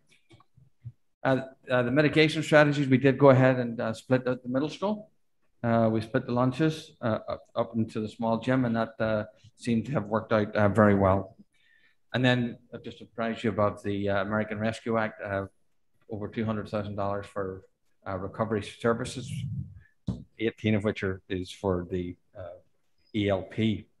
So we've opened in a healthy capacity. That is a very positive thing. I don't want us to forget that all our children are back in school. Things are going well from a health and safety point of view. We'll continue to revise, monitor as we go. But that's honestly the big picture in terms of it. It is a good picture here actually in Darien in terms of what has happened and the programs we were able to provide to kids because we're in school. So that's basically the summary for this week. Thank you, Dr. Adley. I'll open it up to board questions or comments. This is Mr. Sini. Just so the IDEA grants, are they incremental to what's been budgeted thus far this year? They are over and above the original grant that we got, yes. Okay, thank you. Thank you, Mr. Sini. Anyone else? Good. All right. Thank you, Dr. Adley. Let's all try to continue to stay healthy. Mrs. McCammon. In the Finance Committee meeting, you mentioned that might be a 2-year grant. Is that, do we have any clarity on that? So we have to submit, I think, by November, and we still have, I think it's carryover. Is it, Richard? I think it is. They haven't said yet, but we're expecting it to be a 2-year grant. Since the IDEA grant is a 2-year grant, it is due in November, but they have not specified the year yet. Thank you. Thank you, Mr. McCammon. Thank you, Mr. Riddle. All right, moving along. Discussion and possible action on procedures for conducting meetings of the Board of Education. So, tee this up, Dr. Adley. Well, so we just want to put on the table of meetings going forward for the board in terms of we are now in a sort of hybrid scenario where we have members of the community in front of us. Do we want to continue in this particular model? Do you want to go back into full in-person model, or do you want to go completely remote model? So that's the first sort of question format-wise, and then really the distinction, the question about how we respond to mass or no mass. So we have our community members in front of us have mass. I think it's a question we need to just resolve as we sort of move forward type thing. Any of the models, by the way, for any of the models of a remote, in-person, or a hybrid are permittable through next April.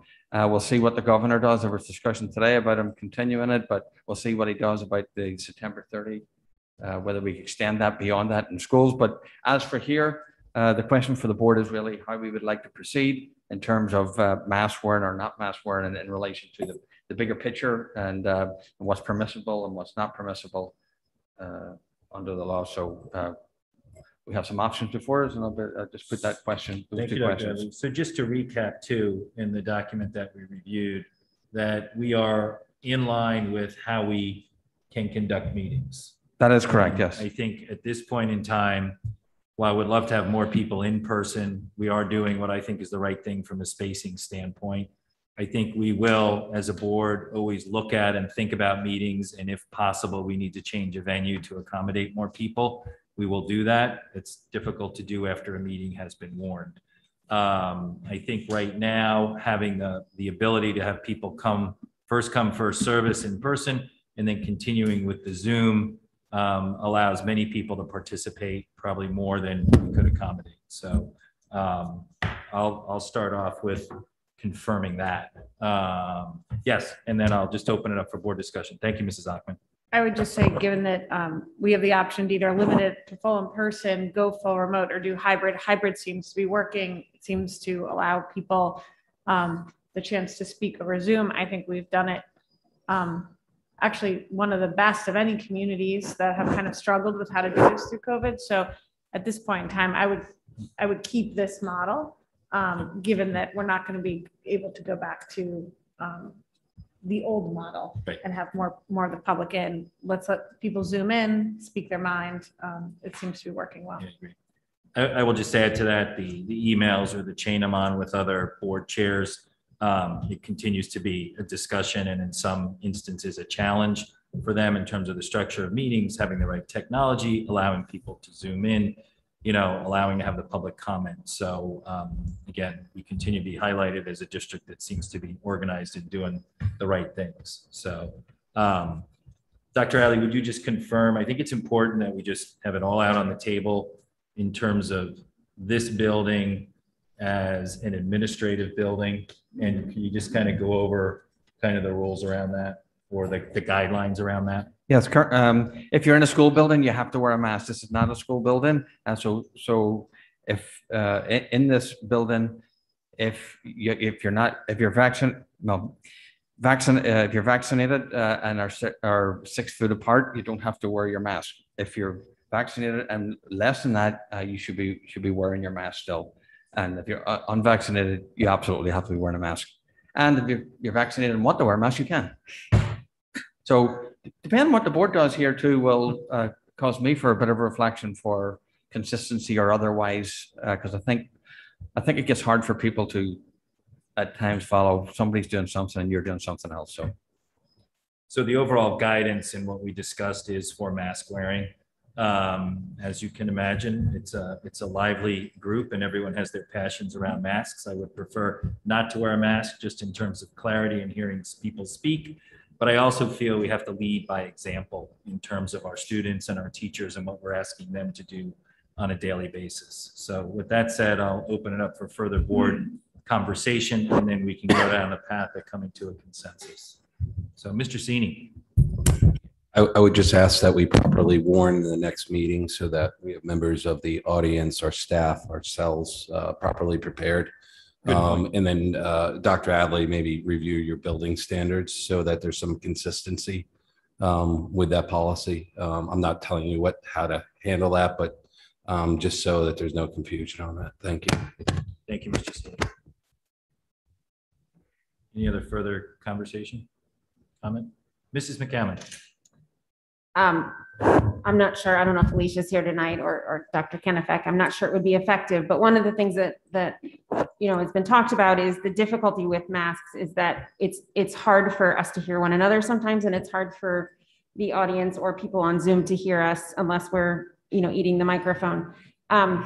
So I had asked the question again. I don't know whether it would be efficacious from whether or not we should be pulling our masks down when we speak, in honor of the fact that this particular board meeting has a very specific role in communication with one another and with the public.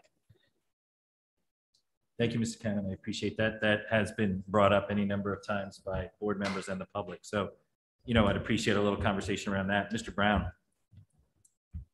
Thank you. Just a point to make clear, it was mentioned, what our direction is. The direction for our students wearing masks is not coming from this board at this time. So I think that needs to be understood if we're going to be sending signals to people, letting them know where that guidance is coming from. Thank you. Thank you, Mr. Brown. Yes, as I mentioned at all board meetings, and we've had that discussion, we are under a mask mandate by the governor. That has been made perfectly clear. I do think, my opinion, that in order to support what the mandate that they are going through in the individual schools and the teachers, I would support wearing masks. Mrs. Achman. So Mrs. McCammon's suggestion, I've thought about for as long as I've known about it, which is a little longer than this meeting. And I think it's a thoughtful suggestion and one that the board could certainly take up. But upon reflection, I think that if what we are being told is that our kids can learn effectively in school and communicate effectively in school with their teachers and can learn effectively in school with masks, which is currently what we are being told, then I think there's something to be said that we might as well live it and breathe it as a board, right? It might give us perspective it might help us understand both benefits and concerns.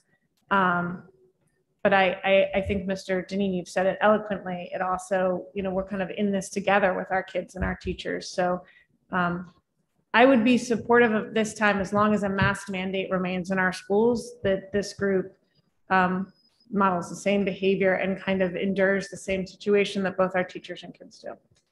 Thank you, Mrs. Zuckman. Mr. Brown, you demonstrated the model of perhaps removing your mask. So Am I allowed thank you. to? Is that a no-no yet?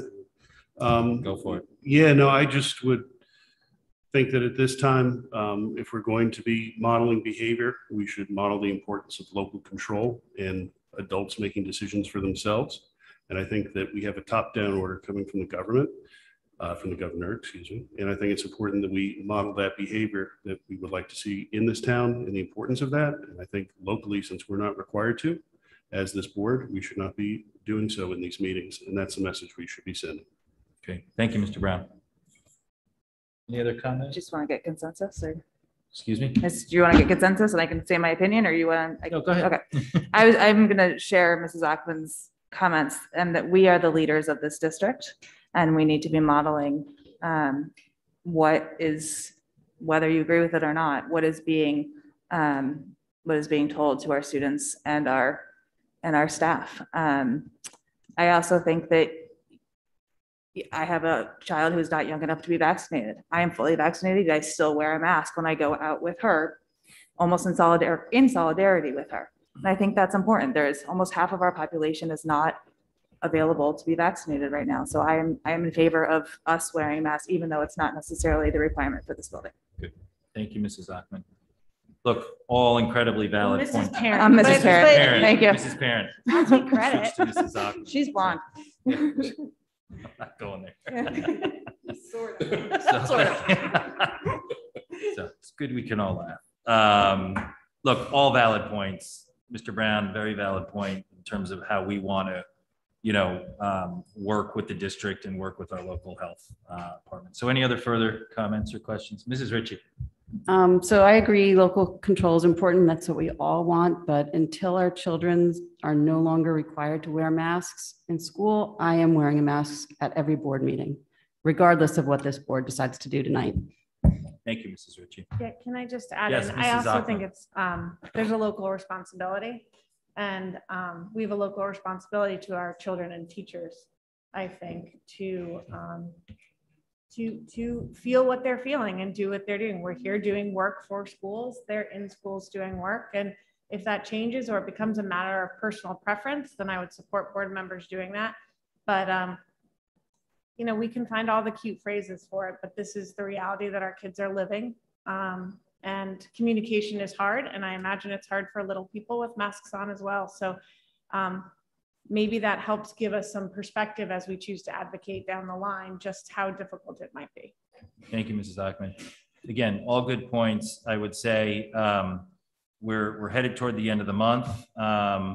Let's hope, or let's make our voices continue to be heard up at the state level for some semblance of local control and working with our local health officials and having that choice and parental choice. But we are in that place right now where there is a mask mandate till the end of the month. So I appreciate the discussion. We'll move forward.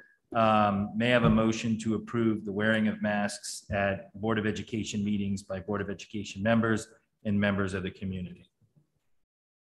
Mrs. Ritchie made a motion. Mrs. Ackman seconded it. All in favor? Sorry, I just have a procedural question. So then if we move forward with that, at what point should we agree as a board? At what point are we going to, after September 30th, how would we go about returning to normal? Well, I think we can't do anything until we see what happens on September 30th. So Okay. if Maybe need be, call a special meeting or, okay. It's a great question. I just, go ahead, Maybe Mrs. to Ackman. Mrs. McCammon's point, at this point, we're saying that it's because it is a mandate, as until the mandate is lifted.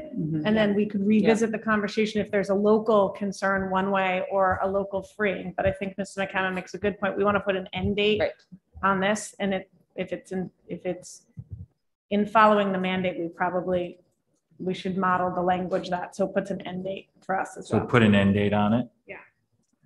Any Yeah, further so board that's- discussion on this? That's a motion to amend. Yeah. Go ahead, Mr. Senior. I guess, do we have to vote on this? I mean, if we're warning the meetings with mask use, you know, I mean, aren't we then delving into a policy discussion, which would need 2 weeks' notice? And I think we can solidify this through consensus and then just warn the meetings. Do you agree? I'm happy to do it from a consensus standpoint, and we continue to monitor the mandate and move forward. I think it gives us All flexibility. right. If things change, we don't have to Yeah. meet and vote All to right. undo it. Okay, so just procedurally, we do have a motion on the table. We do. So we can just let it fail and then. Let it fail. All right, all those in favor? No, so that motion fails. So may I have a consensus of the board that we'll move forward with Board of Ed members wearing masks and those in the community joining us. Looks like I have a consensus. Yes, Mr. Brown.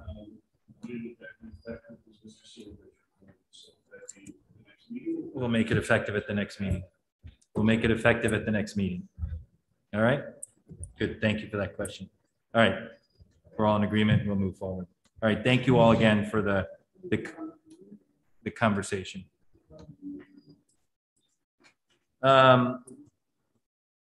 Maybe we get a consensus from the board that we're all in agreement that the current meeting format works. Great. Thank you, Mrs. Ritchie. All right, good. Thank you. Again, thank you all for the conversation. All right. Discussion and possible acceptance of contemplated gift for the music department. As always, we have an incredibly generous community. So that is Dr. Adley and Ms. Thompson. I don't know if I see Colleen on there, do I? Yes, I'm here. Oh, sure. You're in the dark. Okay. I am. You're Hi, in everyone. the dark, Colleen, but go ahead. Sorry about that. So I was approached by a resident of Darien named Natalie Venetos over the summer, and she offered to donate an upright double bass to the district. She brought it. She had a neighbor bring it to the school, and it looked like a very nice instrument. We had it appraised by Atelier Strings, and the value of the instrument with bow and cover has been appraised at $3,600. And we would greatly benefit from the instrument, as it's difficult for students to transport large instruments to and from school. We would be very appreciative to have the instrument to use for any of our string bassists at Darien High School or Middlesex Middle School, depending on where the need lies. Thank you, Ms. Thompson. We appreciate that. And I will shout out Natalie Venetos, a big thank you for your incredible generosity for the incredible program that we do have around strings and music. So thank you very much. Any questions or thoughts? Terrific. May I have a motion to move forward with acceptance of the gift for the music department? Mrs. Ritchie, Mr. Maroney, all those in favor? That is unanimous. Thank you very much. Thank you. Next conversation, discussion on the fiscal 2021 year-end financial report and fiscal 2021 expenses related to reopening, and possible action on the return of unused funds to the town. As Ms. Sockman mentioned, we did have a finance committee meeting. So I will turn it over to Mr. Rudel to go over the numbers. So we did end the year with a positive balance of 1.37 million, or 1.31% of the appropriation plus the special appropriation. The general education RCs did end up with positive 493,000, special education a positive 775,000, which is primarily excess cost and special education transportation. And then reopening expenditures were a positive 100,000. We are recommending returning, upon board approval, the 1.37 million to the town's general fund. We did include a graph just to highlight where those big areas of balances were. 1.1 million of that 1.3 million was housed in the increase in excess cost reimbursement salary savings, primarily attributed to the resignation of 2 administrators, transportation, legal fees, and then the COVID RC. In total, we did spend about $3.5 million to reopen schools. We got grants totaling just under 1.1 million, and then the special appropriation of 1.78 million. Change from reopening expenditures from the May report were pretty minimal. The largest areas where we had less substitute costs, less LPN cost, and then less needs for contact tracing. So in total, it went from a positive 85 to 101. The overall forecast changed from about 1.25 million to 1.37. The biggest were special education transportation of 56,000, athletic transportation of 33,000, district legal fees of 17, and then some small salary savings, police, fire, and some small items as you see ahead. Salaries were positive of the year by about 500,000. The biggest, again, were salary savings and substitutes at 327,000. Operating was positive by 541,000.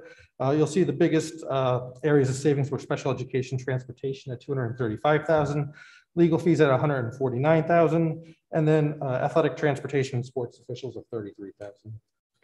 Fixed expenses were a positive 39,000. The biggest area of savings was regular transportation, and that was due to the hybrid or remote schedules that we had during the year. Equipment was essentially flat at $297, and it was just a small amount of savings in technology equipment in the COVID RC. Revenue was higher by 281,000. And again, that was primarily due to higher reimbursement rates for excess costs. We were less in building rentals because we did not rent out our buildings. That was largely offset by increased revenue from renting out our fields. There are no transfers for approval to close out the year. We do want to note that the audit has already started and they're well underway. But as we said earlier, we are recommending returning that 1.37 million to the town. Thank you, Mr. Rudel. So I looked into this a little bit. There is kind of a history of votes and no votes on returning funds to the town. If we don't do anything, it just happens automatically from an accounting perspective, how it works. So we don't necessarily have to vote on returning the funds to the town. I think it would make sense to just have a consensus understanding that the financial report has been read to us. And thank you, Mr. Rudel, for all the detailed information and for the Finance Committee meeting as to that we ended the year with a positive balance of $1,370,630. Does that make sense for everyone at the board table? Mr. Chairman? Yes. Just for my clarification, when I asked last week or 2 weeks ago, the board told me that you want to take a vote on this, but I'm just saying that why it was prepared that way. That's fine. But your call. I'm recommending we don't take a vote on it and just move forward with a consensus understanding of the numbers and how it works with the town. Is that all right with everyone, Mr. Cini? Yeah, I was just going to ask procedurally if we said no, it would still go, right? I mean, so yeah. I think it's important that we understand. There's a memo, there's a consensus. It was brought up at the Finance Committee meeting, and there's an understanding of it. Is everyone in agreement with that? There's a history of voting, and part of that history of voting is so that the board affirms that this is the amount, because it's actually the financial report is from the administration and the return of funds is from the board to the town. So there's a history of voting and not voting when we went back and looked at the votes over the course of 5 years, I think. So I don't disagree with you, but I just think on a go forward basis, I'm all right with the consensus unless someone objects to that. I guess, what's the issue with the vote? I guess I'm just confused. It's a vote and we're all going to support it. We want to return the funds to the town.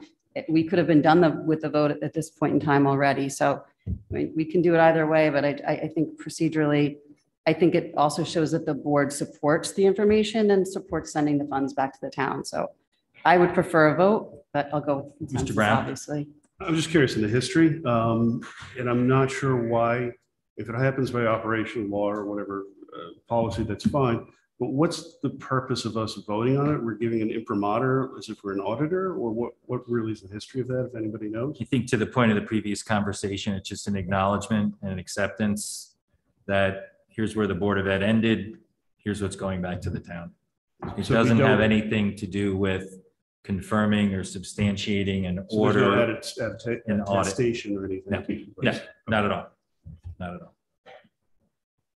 Any further questions or comments? I have other questions.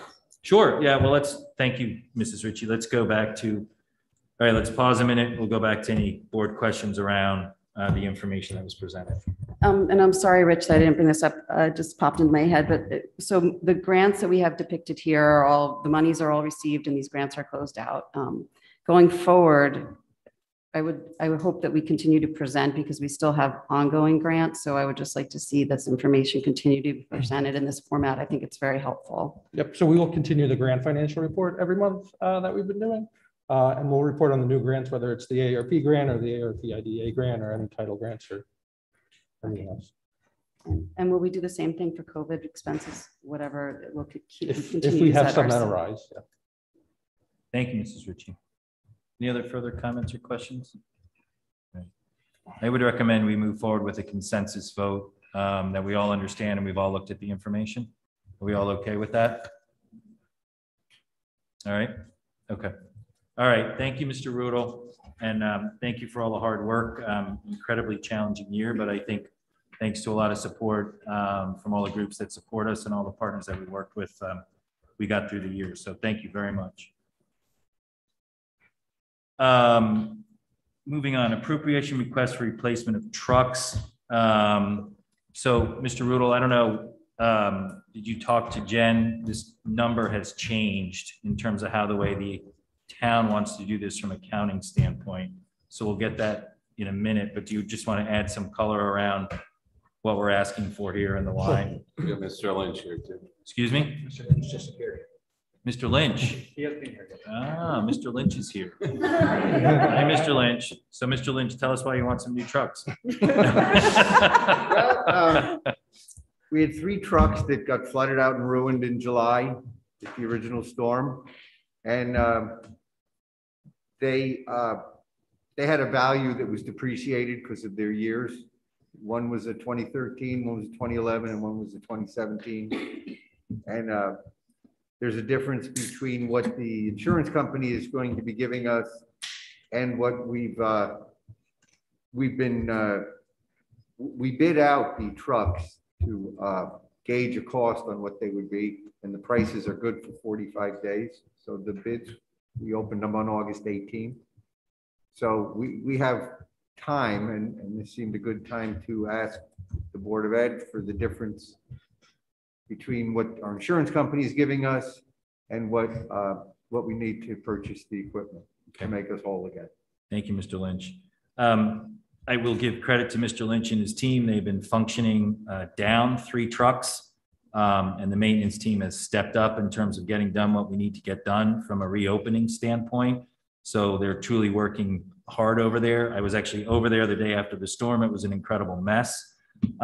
We also are going to have information coming back to us about potential loss of additional equipment from Ida also. So that is being worked on right now with the town and with Kerma and the insurance companies. So the latest conversation I had with Town Hall and with the Board of Finance is they would like the request to come for the appropriation for the gross amount of the trucks, which then gives you, Mr. Lynch, the ability to go out and purchase or bid or say you have the funds in hand.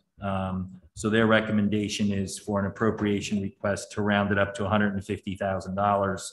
Whatever the difference is of when you actually buy the trucks would just not be spent or go back to the town in terms of the 150,000 versus the 147,862. Unless you feel that 147,862 is pretty clear. It was. We did a public bid, and there were 2 separate vendors. Okay. And their prices are good for 45 days. Okay. So that's fine. Then we can amend the motion for the 147,862. I have also spoken to Seth Morton, Jack Davis, Clara Santorilli, Santoro. Sorry, it's hot in here. And they're all aware. The Board of Finance will figure out how they're going to pay for this. But they've all been warned, and they had their discussion at their Rules Committee that this is something that's coming from the Board of Ed to them. It just also should be noted there's just an incredible shortage and difficulty in procuring not just trucks, but any and all type of equipment and maintenance equipment especially. So, any other further questions or comments? Mrs. Ritchie. Just given the fact that we now lost 3 trucks and we're not going to be able to obtain new ones until January, what kind of position does that put us in terms of facilities and maintenance? Are we able to use what we have and get by, or is there some other temporary fix that we may need? no, we're using what we have to get by. We had just purchased a new truck in the capital budget. We had not gotten rid of the old truck it was replacing, so that got put back in service. We have a truck we replaced a couple years ago. We sort of refurbished it and gave it to the IT department. We're going to put that into service for plowing. And the foreman's truck, it's got a toolbox in the back. We're going to take that out and put one of the sanders in there. That also is a spare plow truck. That's now going to be a frontline. Basically, we don't have a spare truck for plowing, but I do have a couple of vendors who have agreed to be able to step in on short notice and help us if we, you know, hit some breakdowns and stuff like that. But we have 12 people to plow, and we have 12 plow trucks available. Thank you, Mr. Lynch. Thank you, Mrs. Ritchie. Mr. Maroney. Are any of these trucks in, like especially the 2011, would that be in the vehicle replacement program coming forward normally, or what is our, how, and secondly, how is that going to affect the vehicle replacement program? Buying 3 vehicles in 1 year. It's going to skew the program out a little. You know, the 2011 was not due to be replaced for another 4 years. In the 2013 was going to be 6 years, and the 2017 is actually it's you know it's 10 years, 12 years left of use. So yeah, there's going to be an issue. I think we're going to have to maybe stretch out some of these new acquisitions we're getting. They're going to have to last a year or two longer, so we get back. You know, I was trying to do something with 1 or 2 vehicles a year. We just bought one, and now we got to buy 3 more. So some of them are going to, based on how they are wearing out in the next 10 to 15 years, we're going to have to see which ones can get stretched out longer to get us back in the same. Thank you, Mr. Lynch. Thank you, Mr. Maroney. I've had that discussion with the Board of Finance. They're aware it changes the whole vehicle replacement schedule. They're not so concerned about it versus us having the right equipment that we need. So I think we're at a good place. Thank you, Mr. Lynch. Any other questions? Great. May I have a motion to approve a supplemental appropriation request from the Board of Finance in the amount of $147,862 to fund to replace the 3 trucks damaged in the town garage on Ledge Road by Storm Elsa. Mrs. Parent, second by Mrs. Ritchie. All those in favor? That is unanimous. Thank you. Thank you very much. Thank you. Yes. Thanks, Mr. Lynch. Thanks, Mr. Lynch. All right, moving along. Dr. Adley and Mr. Tranberg, discussion on curriculum development and process. So I'm pleased this evening, the board has actually identified when we did the retreat, could we include updates on curriculum and a curriculum review process. So that is somewhat coincidental, fortuitous or otherwise, but they align, and this gives us an opportunity actually in the first of the series. You will see in the calendar, the agenda item, the last agenda item, that there are regular curriculum updates built into the process because that's what the board wanted. So that is in there, and this gives us Mr. Tranberg an opportunity to share what's going on in curriculum, and there certainly will be opportunities to explore some of the issues that were on the table tonight a little bit. So that'll be, I think that'll be helpful. And again, as I said earlier, I would welcome the opportunity for an honest discourse about curriculum and the process for it. So with that, I'll turn it over to Mr. Tranberg for the first of his series of curriculum updates.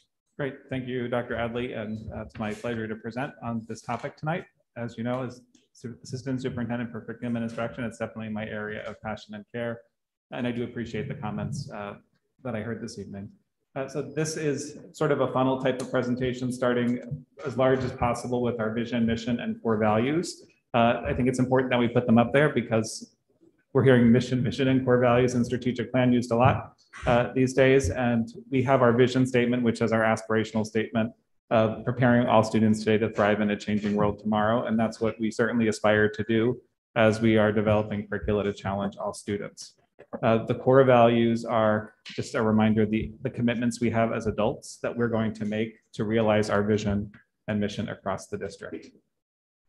Having the pleasure of serving on the strategic planning committee, I was in goal area 1, and I actually think that Mrs. McCammon and Mrs. Parent were in my goal area.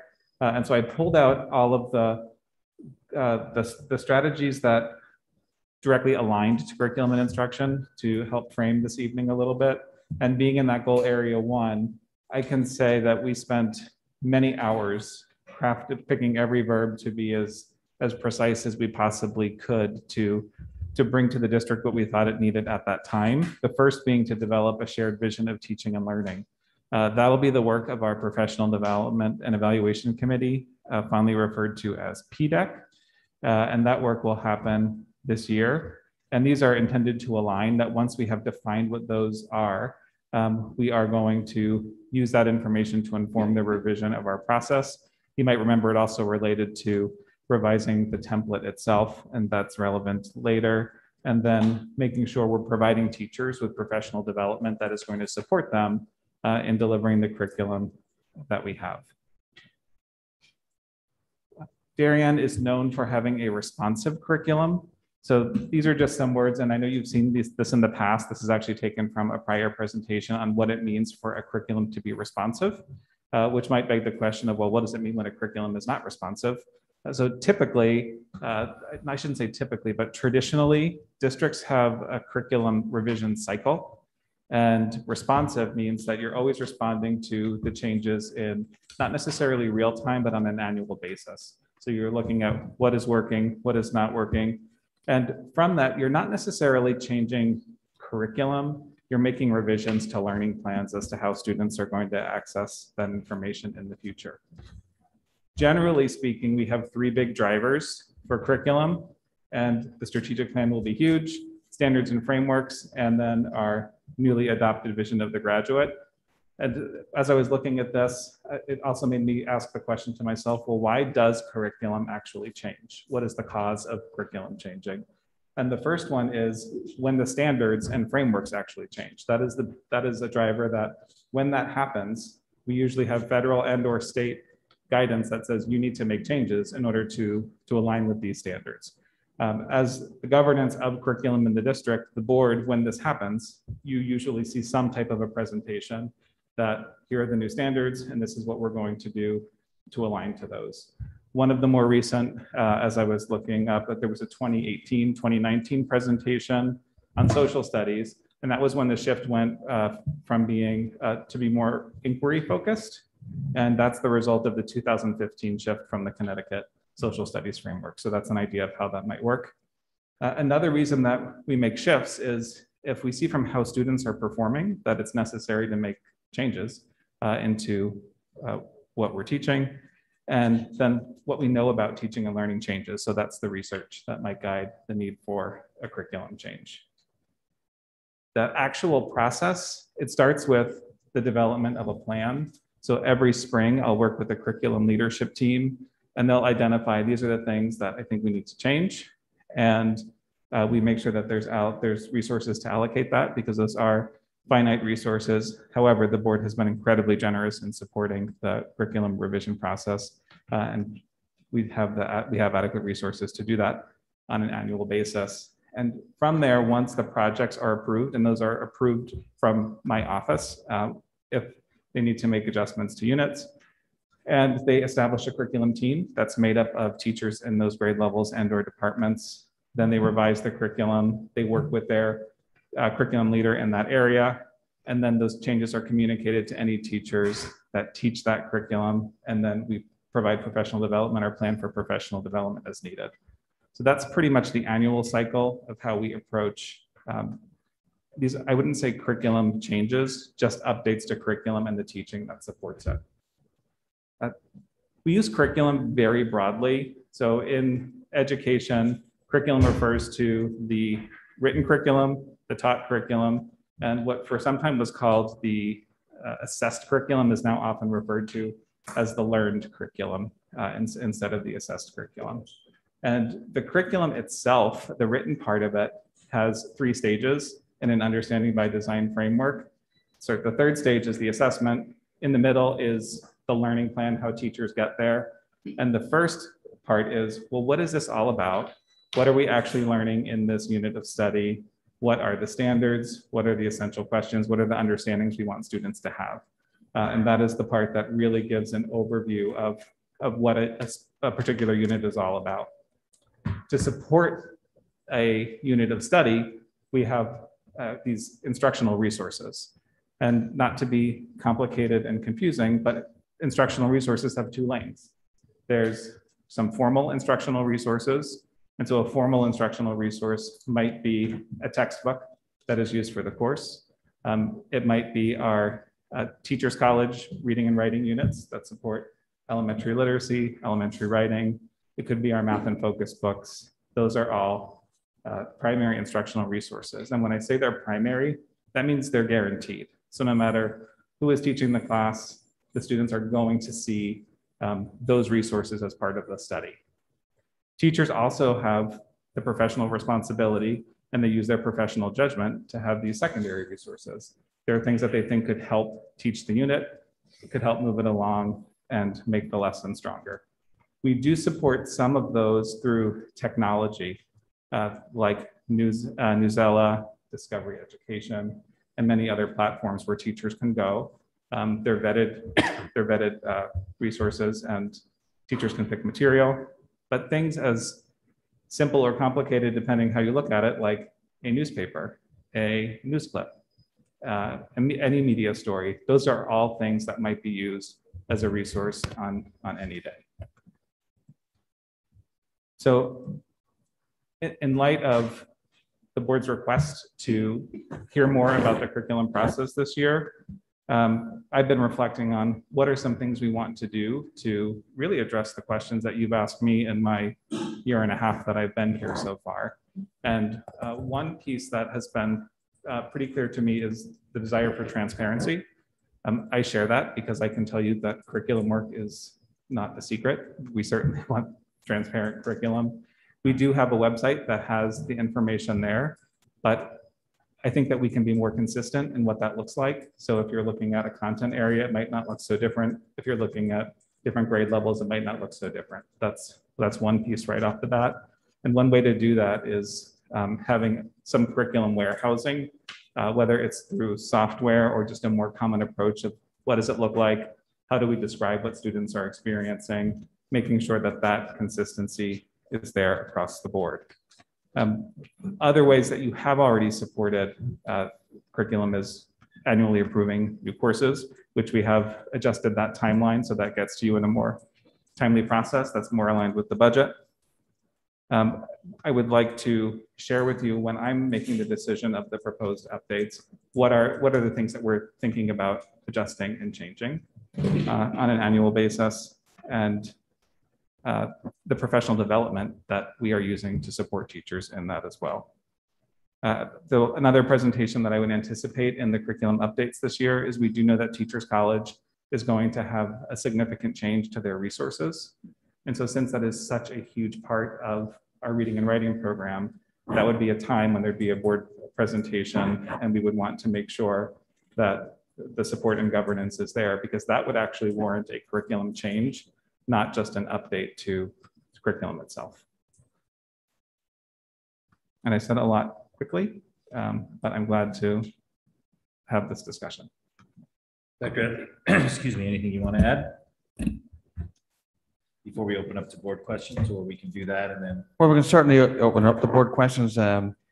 The cornerstone of this district has been two things that through my entry plan, and I've reiterated in many different places: the guaranteed viable rigorous curriculum that is provided, and through the delivery of the staff members, right, the talented staff that we have.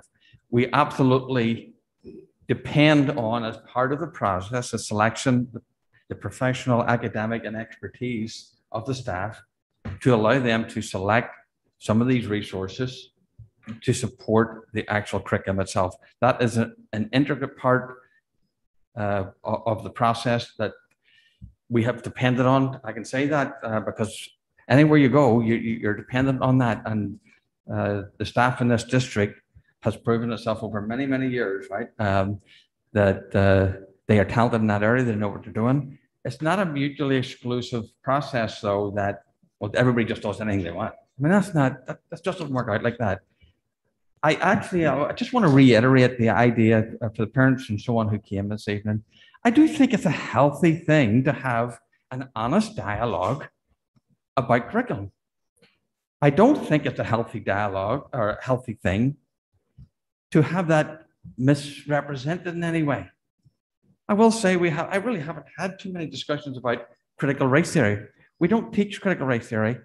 And I would hope that if we enter into a discussion about curriculum, about learning what it is, how does it work, how do you know about it, that we don't drag these other things into it, and that we look at the issues as they stand. In this case, it was in the most recent case, it was a social studies class.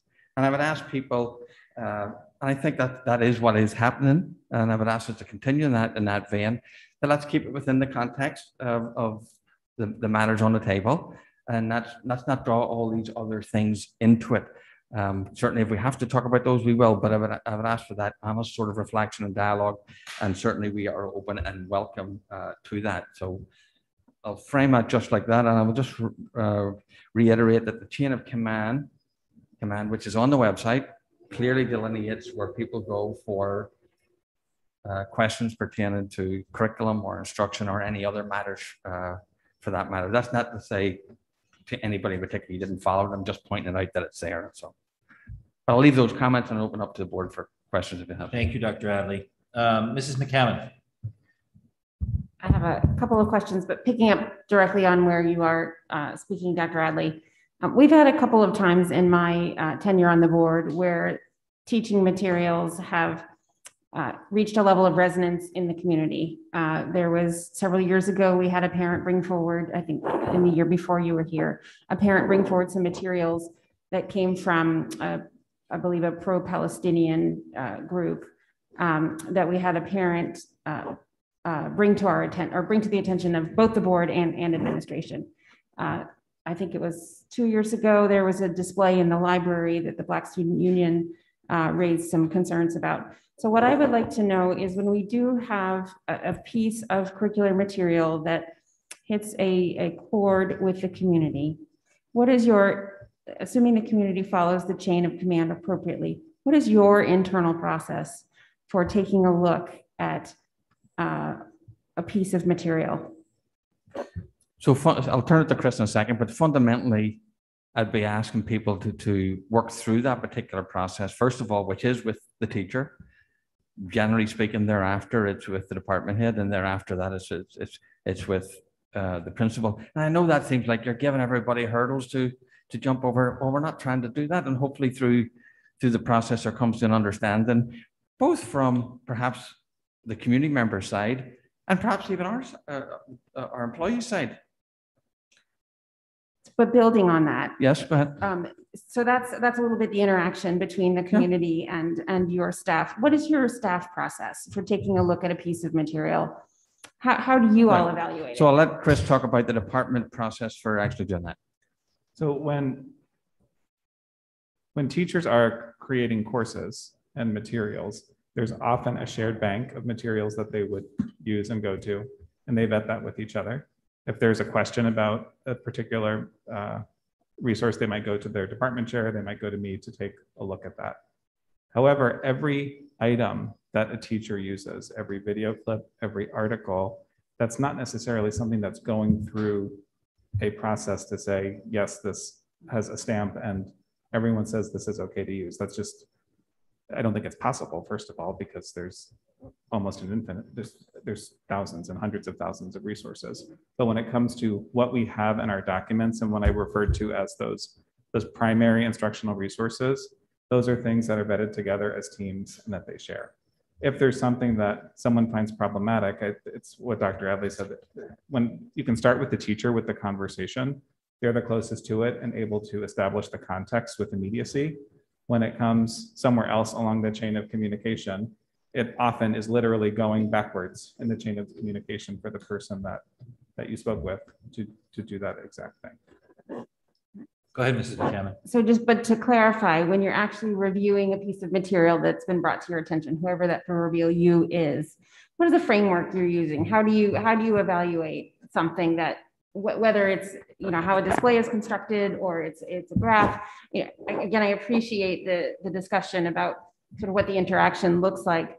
But what I'd love to understand is when you're asked to evaluate a piece of material, what do you do? The first thing that I would do is look at the standard/framework that goes with that unit of study. And then the next question I would have is, if you need to use this instructional resource, what's the activity that students are going to do with it? And ultimately, how will this support their learning at the end of not necessarily the unit, but it could be a lesson. And it often is, it's not part of a larger unit when something's questionable. It often is this item, this one thing that was shared.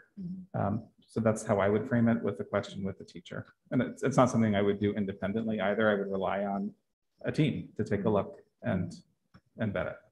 Thank you.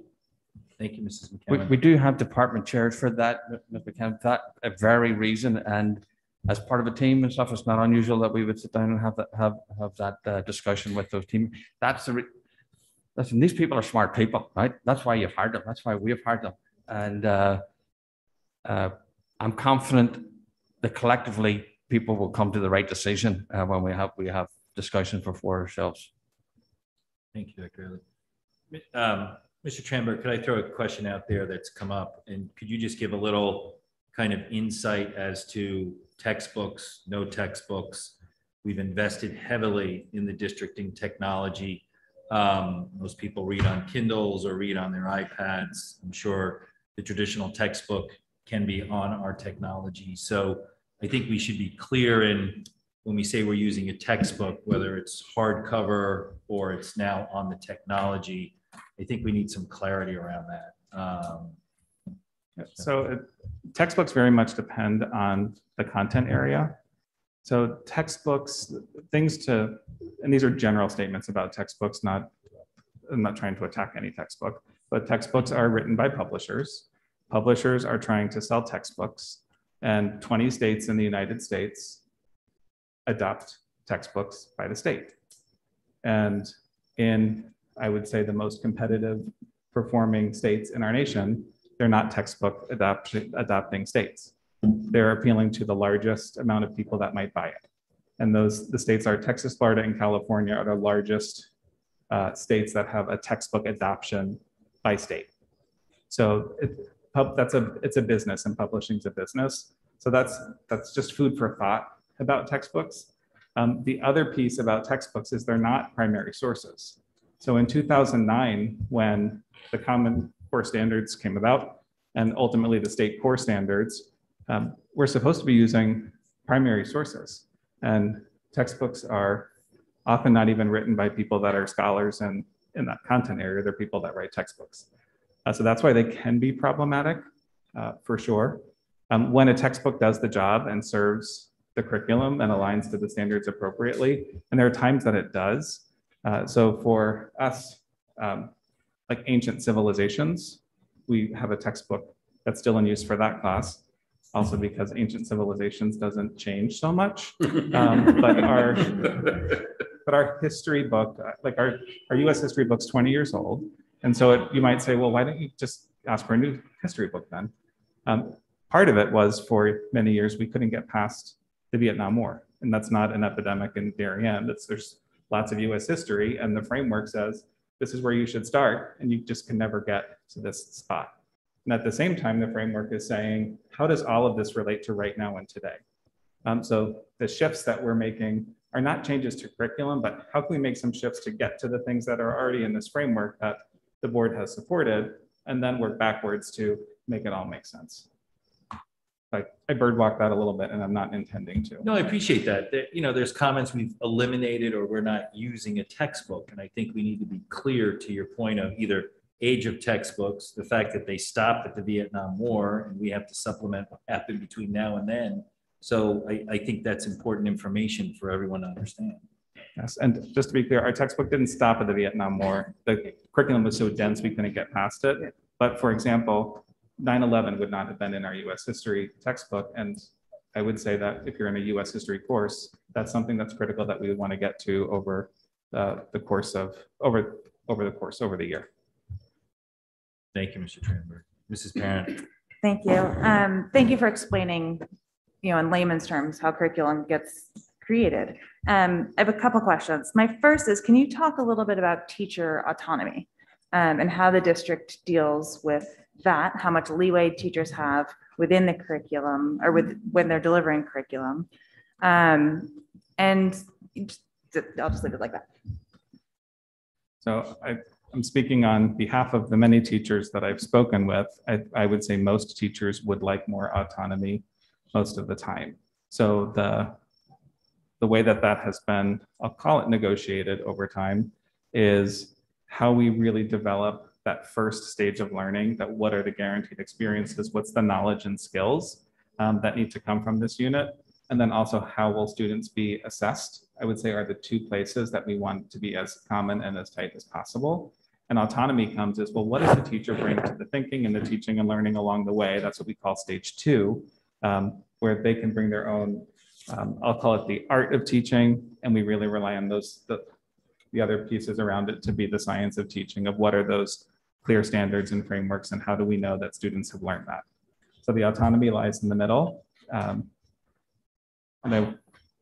think that's an accurate description for most teachers in the classroom. Thank you, Mrs. Parent. Mrs. Stein. My mic back. Hi, Chris. You touched on it a little in your presentation, but I think it's important for the public to have a clear understanding. Can you talk about the board's role in curriculum development? So I would say the first big piece in that is adopting whatever the standards and framework are that are going to support a particular course. So I'm sure there were many presentations that went in 2009, 2010, 11 as the core standards were adopted. 2015 on, you probably lived in social studies. So that's the big one when there's those big changes. The other is if there is a large scale change in a primary instructional resource. So I would guess, I wasn't here, but Math in Focus, there's no way Math in Focus happened without the board having presentations on Math in Focus. TC units will not change without the board saying, these are the new units, this is how they're different. So that would be the next level. And then the third is when there are updates, and I'll say changes of significance. And I do want to be clear that there have not been changes to curriculum that are dramatic changes. I arrived on March 30th, I believe, of the shutdown, and we've been living in a pandemic ever since. It hasn't been time to make a dramatic shift in what our curriculum is. And I do think that is necessary to state. There's no sudden change. Thank you, Mr. Tranberg. Mr. Brown. Thanks, Chris. Appreciate it. So I'm just reading the statute here for this school board. It says each local and regional board of education shall establish a school district curriculum. Good question. Thank you. Hi, Chris. Let me just read from this. Hello, Mr. Brown. It says that each local and regional board of education shall establish a school district curriculum committee. The committee shall recommend, develop, review, and approve all curriculum of the local or regional school district. So when I read all, and I hear we just see major, could you explain that disconnect? Yes. So a lot of it's in how you're defining what curriculum is. And the way that curriculum is defined, and it's a shared adoption of the term, is what are the standards, knowledge, skills of a unit of study that exist for any given course, grade level. And that's the part that has come to the board. So when we are making, I will call them updates to it's complicated because we call everything curriculum and everything's not necessarily curriculum. So when we're making updates to how we are delivering that stage 1, those agreements that the board has supported, that's not a change that would, in my opinion, impact governance of the board. Got it. I mean, I could see where you would read this and see all and think that means everything that we should do. And I know a number of other boards of education do have standing boards of curriculum committees that meet where they source that out to a special subcommittee, or there's different formal things. I know we've always operated on sort of the board of all or the committee of all, but you know, I'm just, that to me as a board member troubles me that we haven't had that committee standing as part of something we do here, and that this has gone on for a long time without an adoption of that committee. And I do read this, it says shall and it says all. And so that's something that concerns me as a board member, that perhaps we can consider over time in what our process is working with the admin. The other thought I would have is when you talked about the teachers and we're going to that second level and we're deferring to their professional judgment and they have autonomy, and of course they always want more autonomy. Is there training that takes place around how that process happens and how they learn to maneuver in that autonomous space or in terms of their lesson plan development? So I would argue that most professional development is about that stage too. We're always training teachers on what is going to directly impact their instruction. At least that's the aim, because when professional development is valued most by teachers, it's related to what we're actually asking that they do in the classroom. Got it. So do we put guardrails or scopes or definitions around what's permissible and what's not? And again, more specifically, do we have training that we provide to the teachers about how they should do the development? I would say the best guardrails are, there are ethical guidelines for teachers, and we certainly consider those to be the guardrails. And the standards and frameworks are complex and not exciting to read, but it's important to look at them, they're big. And we work with teachers and each other on interpreting them to make sure that we're doing justice to bringing those to life for students and preparing them, which Darien has done incredibly well, obviously. Is that information public or could it be made public? So when I hear you asking that, I'm hearing could the tens of hundreds of thousands of documents that might appear in a classroom be made available? So I'm really talking about the teaching component that we provide, the professional development to our teachers. Yes, so I'm really around that. I'm not looking for all material. Yep. So I could, because I have heard you with the curriculum committee request, and so the design of this year and bringing in those presentations that are more intentional and thinking of your responsibility as the committee of the whole, I want to intentionally say this is when we're doing that, and when those are happening, that's when that is. And Look, I know we've had COVID, so it's been a strange framework. Yes, I haven't had the chance to do that with you yet. Right. And I would hope to have that chance before we say, then this isn't working, let's do this instead. No, I'm fully aware and I appreciate all your efforts throughout the pandemic. So please don't think I don't have that factored in. The last question I would have is, since we're a public institution, obviously whatever messaging we're sending has to be non-political. We have to have anything that's disseminated from us as a government entity has to be free of viewpoint discrimination, either coerced communications or, silencing ideas. Do we have training that happens around that to teachers as to what their legal obligations are in that realm as a public educator? That specific, I would say, since during my tenure, no, and I'd also say not yet. It's certainly something that we need to do, and it's not completely unrelated to all of the challenges we're facing right now with, I'll say, other issues for now, and I wouldn't disconnect it completely from DEI. We're always looking for what our teachers need, and when we have like specific situations like the ones happening now, our teachers might ask for more support in that area as well, and we'd respond. Yeah, I wasn't asking you to put on a lawyer hat as well. I think you got enough, but I just, that is something that could lead the district to liability if we do have errors there. We start promoting a certain ideology. As there's no. So I just would like to make sure if there's training available there, we can see it. Great. If it doesn't exist, that's something I think we need to make sure. And again, I don't mean to attach with the legal stuff, and we have to get counsel. No, I would say the way that it is important to know that while we're not talking about political ideologies and teaching a political ideology that's desirable, embedded in the standards in many courses at a pretty young age is understanding the political landscape and the continuous obligation of civic engagement for students. Because when they are 18, which most of them are when they are in high school, they are going to register to vote, and they may choose a political party affiliation. And it is important to know that as a result of social studies, those are the things that you encounter and try to understand to have an idea of what the local landscape is, the greater and the global. But it's important for all of us to remember here at the board and of course the admin that this is a public institution, this is government funded. And so we have greater and different obligations than just the general community. So I certainly make sure that's under consideration as part of as we figure out autonomy and look at how we're going to, set the guardrails, that's something that's part of the framework we use to teach and teach in terms of professional development. Thank you. Thank you, Mr. Trenberg. Thank you, Mr. Brown. Mrs. Achman. So, I mean, I think Mr. Brown is correct. The government is in control of a lot of this and set standards. But I also think we need to understand that our teachers have master's degrees, many of them.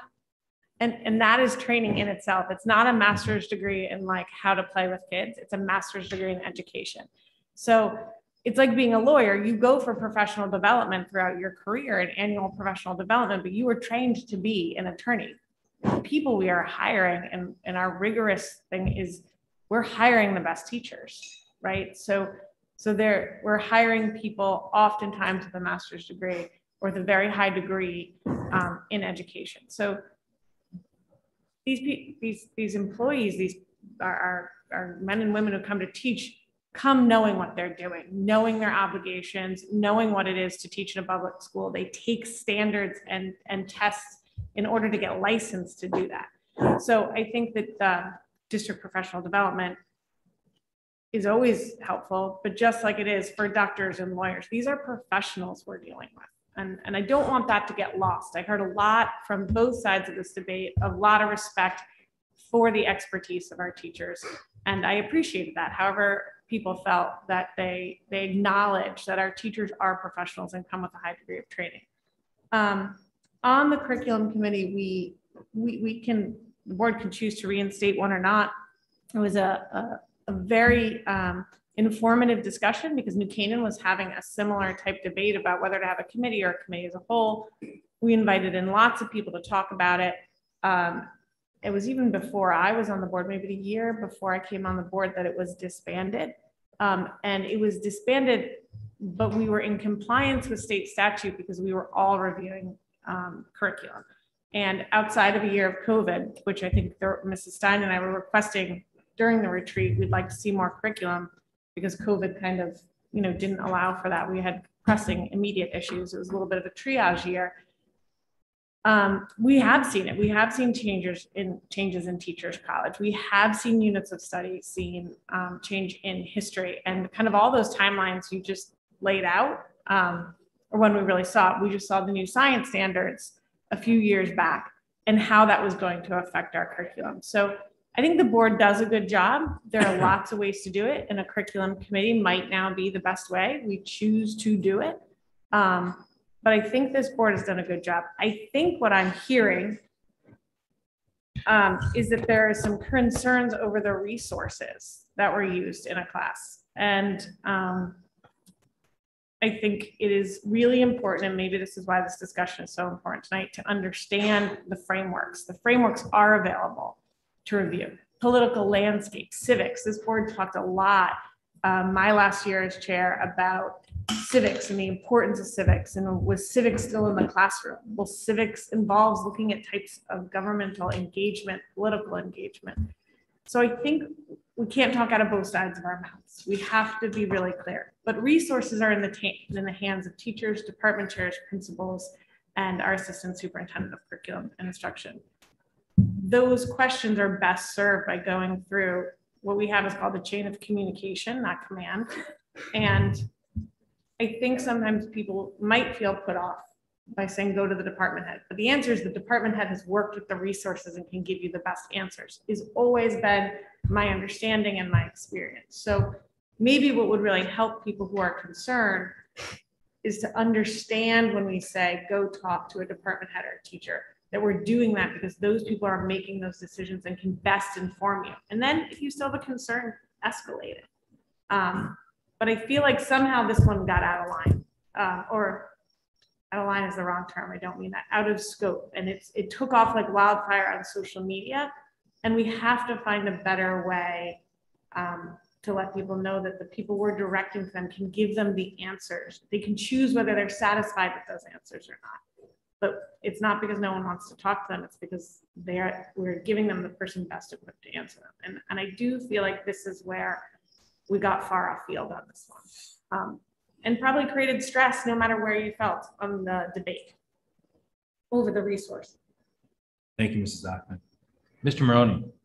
Yeah, so I have a question on the resources. So I'm a little, if you could educate me on the secondary resources selected by the teachers and the shared bank that you were talking about. So how does something go from a teacher selected resource into the shared bank? Is that when something succeeds in the classroom, they share it? Or if something falls flat, do they share it? Or is it everything is shared? And how is that determined as to what goes into the shared bank and how that is then, does that then become a primary resource over time? And just trying to understand the fluidity of that. I would say there's no formal process of who uses a shared bank, who doesn't use a shared bank. I will say that to formalize it, that's why I'm proposing that we approach how we warehouse our curriculum a bit differently for that reason. So we could know clearly what are the guaranteed resources everyone's going to use and what are not. It's really relying on, we have a culture of PLC, and that's professional learning community. And that's the teachers working together as professionals, and they share resources. And a team of 3 people, 2 of them might use it, 1 might not. It doesn't make a resource bad or good, but in relation to teacher autonomy, a teacher can connect to that piece and bring it to life in a way that another one might feel like they can't. So it is relatively fluid when it comes to which resource am I going to use. Thank you, Mr. Maroney. Mr. Cini. So, might I suggest that we're not going to solve anything here tonight, regarding a curriculum committee, but I would ask that the chair consider adding an agenda item in a future meeting to discuss a curriculum committee. The reason why I think it's important, especially at this time, there's admittedly a void created by COVID. And I think, a focus of, a subset of our group might be good to work with the administration, better understand. I deeply appreciate all the comments we heard this evening, but it's clear that we didn't have the answers as Board of Education members, not only specifically on the issue, which I don't think we should, but on curriculum in general. I think that'd be helpful to create the knowledge base for the board. Just on professional development, I mean, I'm a professional. I go through it every year. I think it's important that, again, we learn as a board what the professional development is. I give utmost credit to the teachers. They are professionals. I definitely don't want to be micromanaging curriculum. That's not my role here. But I do think overview and ensuring that the values that our community desires in our education system are met and the standards of the state are met, and the ability to communicate and create the transparency that I think we've heard a number of times. Just one last question. I think, again, we talked about content a lot, but the implementation of that content, I think, was one of the big issues that came up. And admittedly, I think the administration said there might have been a mistake in how this instance was implemented. So maybe you can talk about how that is governed or looked over by the administration and how those implementation of curriculum might be corrected and refined. Well, I won't speak specifically to this incident because I'm not sure that would be appropriate, but I'll speak in general about how there's oversight of curriculum implementation, and that's through the teacher evaluation plan. So this year, we're in a little bit of a different year because all teachers are evaluated. If they've been in the district, they have 2 informal observations. That means they are seen twice by an administrator, often by 1 building administrator, and then whoever the curriculum specialist is in that area, and then they have a professional review of practice. And so that's where they would receive specific feedback related to performance. It's not uncommon to get regular feedback from administrators on a regular basis. I will say the teacher evaluation system in general, once again, is under a pretty big overhaul. The state's partnered with Learning Forward, and I would expect to see a proposed change to that, which would be another whole board presentation that we would do in the spring related to, I would say, connected to curriculum oversight. Thank you. Thank you, Mr. Cini. Good points. I appreciate that. Mrs. Parent. Thank you. I just want to echo a little bit of what Mr. Cini said and also Mrs. Auckland said. Our teachers are professionals. I have a master's degree in curriculum, so this is near and dear to me. These people are trained to identify sources and resources and are trained to implement them the best that they can. Teachers are human. Teachers make mistakes. That's why we have administrators. That's why we have people to oversee how they are doing their jobs. If there is a breakdown somewhere, that's where the chain of communication comes in. And if I can't emphasize this enough, if you have an issue with your child or a classroom, go to the classroom teacher first. They are the ones with the direct knowledge of what is happening. My other is a little bit of a tangent. We talked a lot about the teachers' roles, the administrators' roles in curriculum. We talked about the board's role in curriculum. Can you speak to the parents' role in curriculum? Is there a role for parents in curriculum and developing curriculum? I would say formally, no. The board is the elected group of people that represent the parents in the community, provide the governance over the curriculum. When we receive feedback, which we do in lots of different ways. So every time that there's a survey, when parents are in buildings and letting us know how things are going, and those are all informal ways. But as far as a formal process, unless I'm missing something obvious, I would say I don't see that. Okay, thank you. Also, because we're obligated by the standards and the frameworks, that's 100%. That's what we have to teach. That's the requirement. Thank you, Mrs. Perry. Mrs. Achman. So I just want to keep the board in a good space, and I keep hearing the word mistake. To be clear, yes. The board has not been briefed on any incidents of a classroom situation because the board doesn't deal with situations with individual children. I did hear some comments like, well, why don't we hear what happens to a teacher? People should know, unless a teacher goes through a very formalized process, teacher complaints don't come to the board. So I don't know that the board has heard that there was a mistake or not a mistake. What we have heard from the public was there was a concern about how curriculum is reviewed. I just want to make sure that we're not commenting on what happened in a classroom or didn't, because I haven't heard the administration say that, nor have we been briefed on that. We did hear the concern on curriculum. We had been asking about it over the summer. I appreciate you having it ready because it looks like we really needed it. And some board members really want to learn more if they haven't yet about how curriculum is approved. So this is great. I look forward. I think what you're saying is that curriculum is coming, but I just don't want it to sound like we're opining on any one incident because at least I, as a board member, have not been briefed on a specific incident. Thank you, Mrs. Achman. Any other further board? Mrs. Ritchie. It's just really a thought that's in my mind right now, just how we can work better with our parents, I guess, to communicate to them curriculum and standards. And I'm old fashioned. I love a good syllabus, and it seems to me that isn't a common practice anymore. And I do think that there is some value for parents being informed of at more of the high school, upper school level, to inform parents what the curriculum will be over the course of the year. So what they can understand the expectations, what the students are going to hear and discuss. I don't micromanage my kids so much, but I do like seeing a syllabus and understanding what that flow of educational work will be for the years.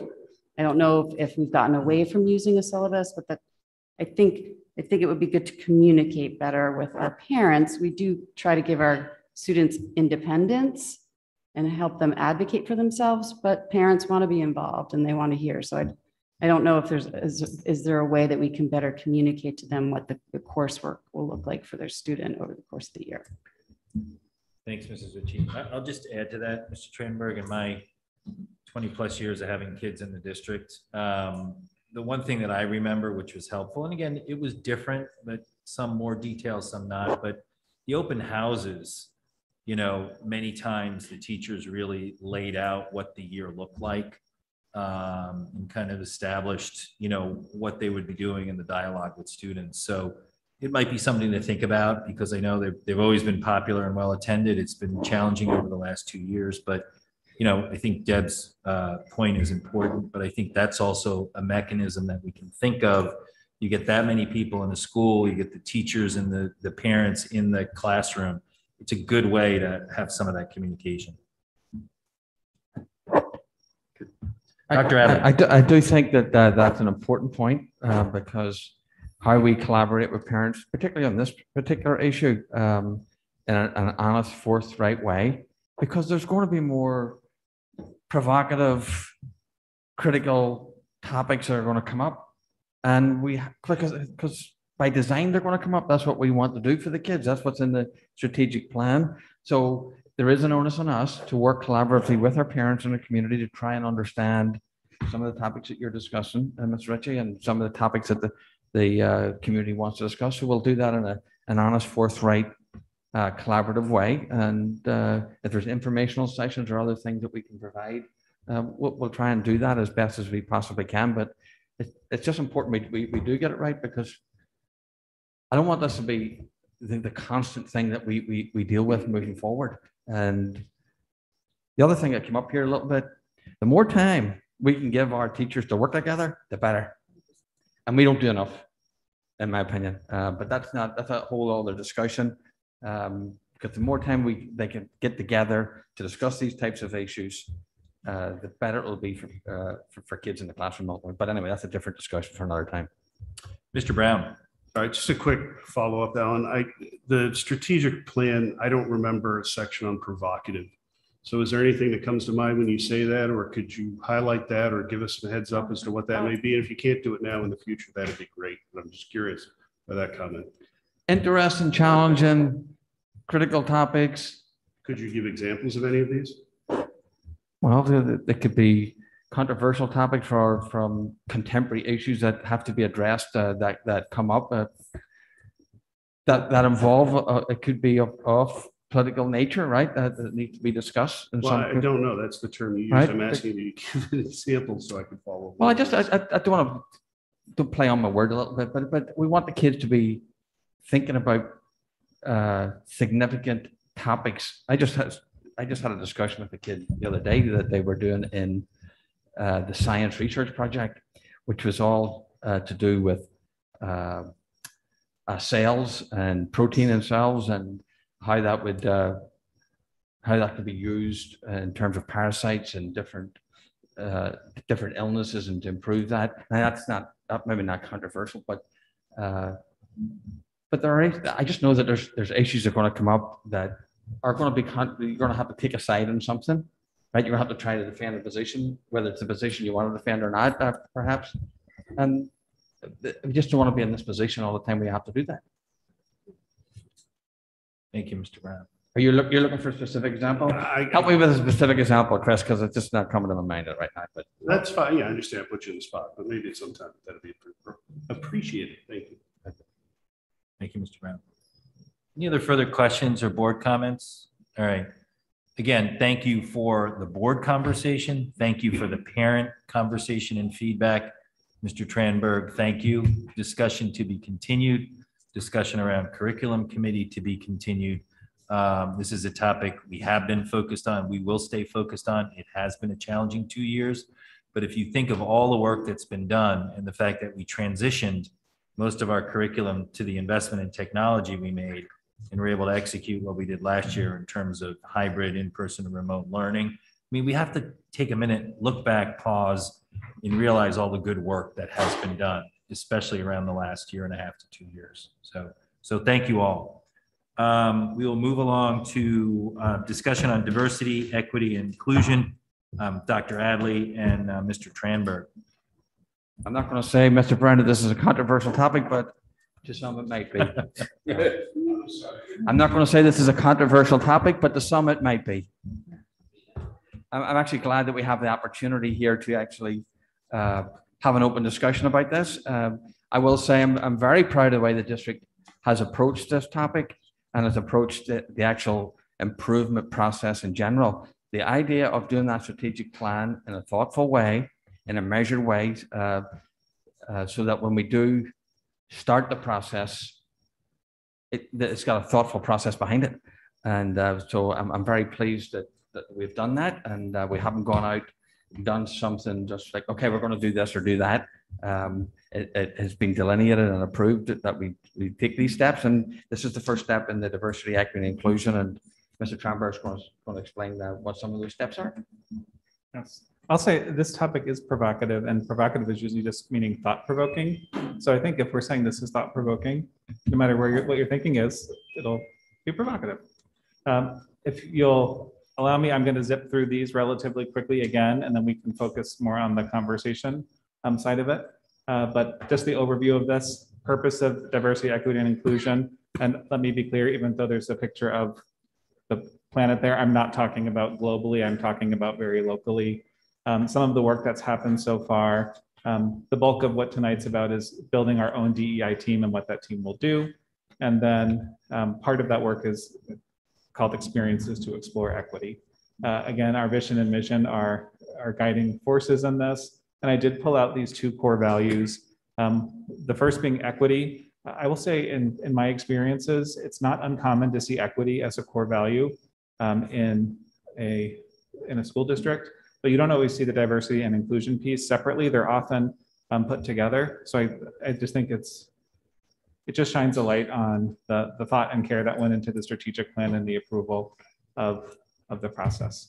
So the purpose here is to bring our mission vision to life and our core values.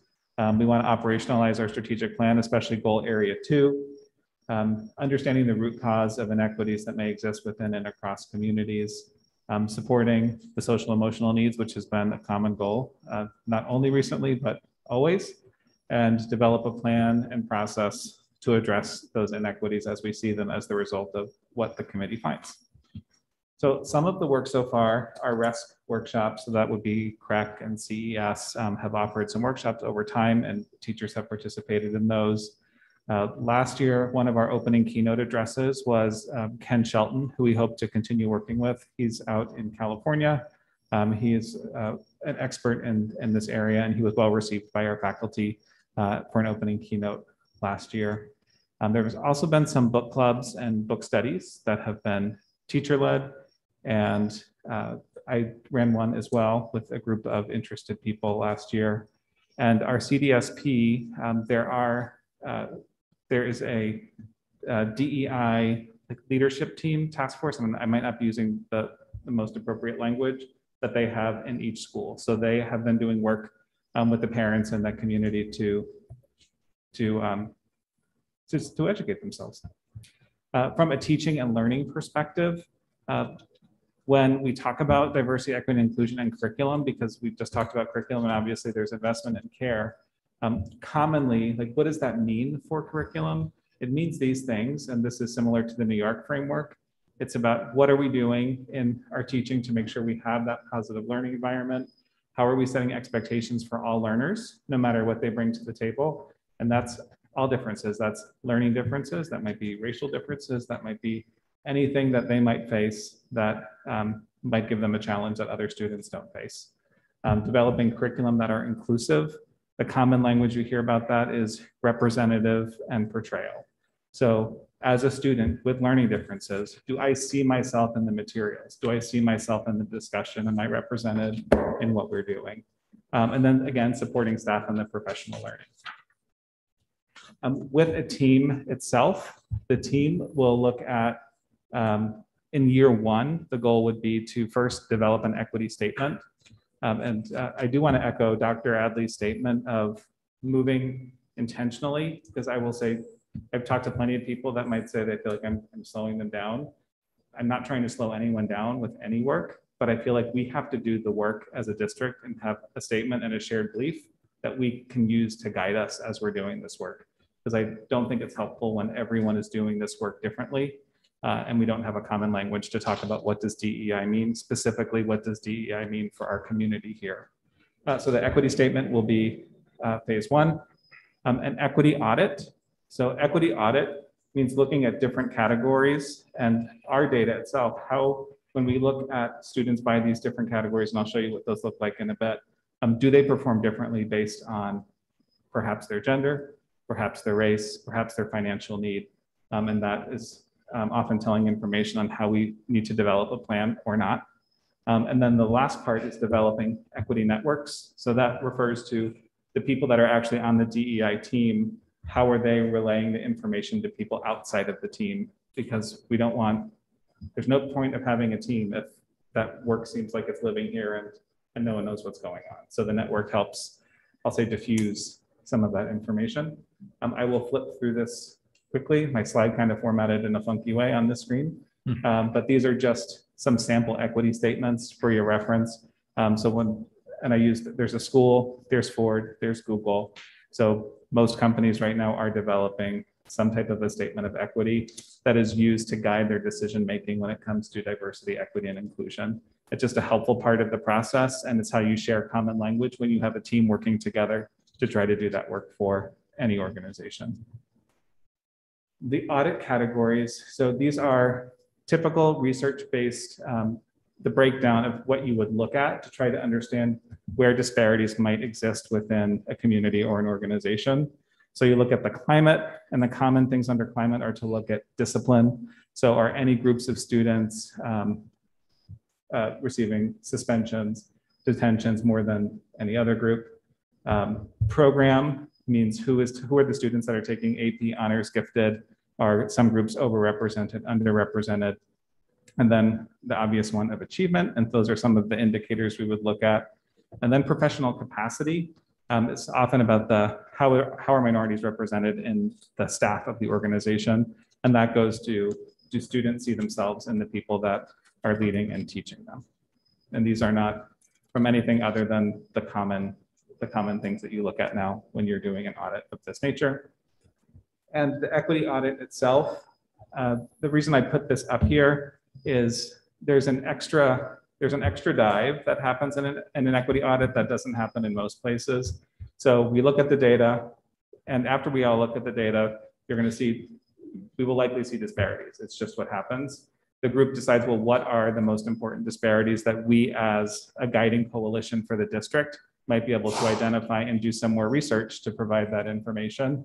So they choose those key focus points. But before just choosing them, because they seem to be the outliers, like the most, oh my goodness, we need to do something about this, they learn more. And they go to, you might have saw the bullet on like root cause, like what's root cause?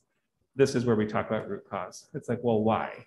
What's the story of that group? Can we understand that better in order to take the most appropriate actions? So that's the working towards story, identifying the root cause, and then hopefully applying an intervention that removes that disparity and whatever that performance indicator is.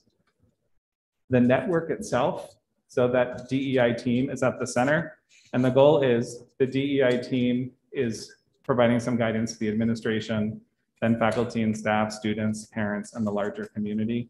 I remember hearing a comment this evening just about education of how as parents can we do this, and the DEI team would be just a helpful network in order to help people do that exact type of thing. And the last part of this is getting to story. Every one of us around this table, everyone in the room has a different story related to diversity, equity, and inclusion. And our experiences are all different. So the reason that we invest time in a DEI group is to build some common experiences. In some ways, we build those common experiences. We look at things together, like art, music, dance, current events, and then we have conversation about something that we've shared as a group. So we're not always bringing in all of the outside interference that we have with our own story to help understand and create that common language. So that would be the work and the scope of the group. And I should say the big point of the presentation tonight is we really want to get this group going because it's a year one goal of our plan, and we have people anxious to be part of the work. Thank you, Mr. Tranberg. I will open it up to board questions and comments. Mr. Cini. Who's part of that DEI team? Is it all staff members? Is it community members? Is a appointed board member on that DEI team? There's no one yet because I haven't established it, but it will be staff, administration, students are a very important part of that team. Ideally, a Board of Education member and a community member that's not connected. A community member without children in the school also provides another perspective that is usually helpful in diversifying how people see the school and what the school portrays. Thank you. Chris, could you just add and talk to a little bit, because I think it goes to people understanding what we're doing here. A lot of these groups have been formed in the elementary schools, and they've started conversations and dialogue around this. Yeah, so there is a group at every elementary school and the middle school and the high school. And the work that they're doing is primarily to support each other as parents at this point. So in the parent community, you might have received an email that there is going to be a walk on the beach to talk about a DEI topic. You might have received an invitation to be part of a book club. Those are the things that are out there. I've met with them to say, please let us do the district work so we can make sure we're making clear connections and it doesn't feel like we have 7 different things happening at 7 different schools. And they've been wonderful and supportive in that. The group that participated in the CDSP meeting that came up, they're very excited. It's an energized group of parents. So, you know, I think that will help the overall project as you kick it off. Thank you. Mrs. Achman. But to be clear, those groups, we keep saying CDSP are PTO driven. They're not district driven. So correct. So the district has not yet put together its DEI. No. Good point. Thank you, Mrs. Achman. Mrs. McCammon. So my question is in part that I'd like to hear more on another night for several reasons, one of which includes the time. But I'm having a hard time getting my head around exactly what an equity audit is. There are different ways that I can conceive of it. Certainly there's the academic impact, and I think I understood there'd be multiple KPIs where you're looking at, you know, the performance, academic performance, and different reasons for variability there. But it seems to me there's a second component where you're also looking at, you know, when you're talking about looking at the arts. I'm not exactly sure. I'm hoping what that might mean, but I'm not exactly sure what you mean. So I'd love some clarification, probably briefly, but at some point, a stronger understanding of what the audit is really intending to explore.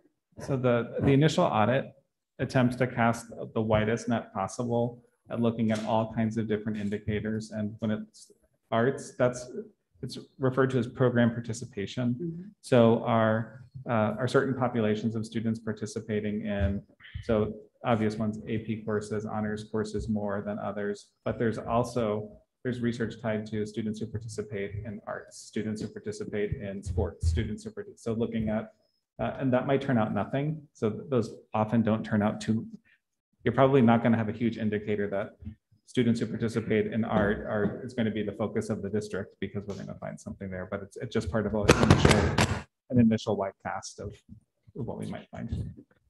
I don't know if I'm answering your question. Yes. Can I just add a clarification? So if you're looking at arts, for example, are you looking to find out if certain cohorts are participating effectively, or are you looking to find out people who are not, maybe you don't have access for some barrier? Yes, so that can be an indicator. So we have, let's say, students with learning differences, only 4% of students with learning differences participate in arts courses, and 85% of students who do not have learning differences do not. Then we would say, well, that's a disparity where students don't have access to something. And then when we're doing that, and we said that's something we're going to focus on, we do the deep dive, we start going through the process. And then we might find things like, well, students with learning differences have more required programming as part of their day, but that's not okay. And we want to figure out how can we give more arts experiences to them. So then you'd have this coalition that would make a recommendation. Here are some ways that you can think about it. And the DEI committee isn't telling administration, telling the board what to do. It's just saying, based on what we learned, these are the things that you might consider. Thank you, Mrs. McCammon. Mr. Brown. So thank you. And again, if you don't have to give them to me tonight, but just a couple of questions from the review we just had. On the slide with the teaching and learning and the 4 bullet points there, I would just be curious to know how those are distinguished from what we do now. That was number 1. Number 2, when we're talking in the slide of the core values and equity, and then we look at the scope, and I think it's slide 9 of the community network. Obviously, as that scoping increases, some of these items are outside of the scope of school districts. So I'm not sure how you equate those two, how you would achieve that goal when some of the factors we've identified are not ones that we control. So that would be the second question. Again, doesn't have to be tonight. Okay, and I'll hold. Thank you, Mr. Brown. Mrs. Stein. Sorry, I don't know why my microphone is so fidgety tonight. I think it's important that we sort of address another concern that was raised tonight that is a change in practice in our district, I believe from last year, which is the use of pronouns, students identifying themselves in classes with pronouns. Can you just talk about from a district level how that was relayed at the start of the school year to teachers? What is our sort of philosophy on it? What are we telling teachers and how is it being implemented?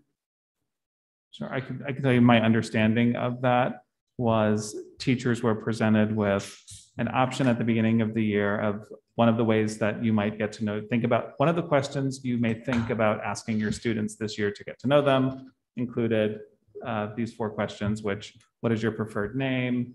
What pronouns do you prefer? Is it okay if I use those pronouns with your parents? There's one more that is escaping me at the moment. Those questions mirror the questions that students are asked on their Common App, and they mirror questions that students are asked very often when they go to any college website and ask for information.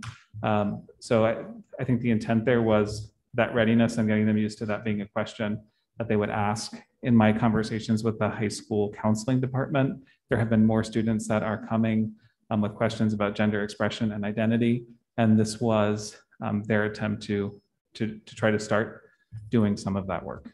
Thank you. Thank you, Mrs. Stein. Mr. Maroney.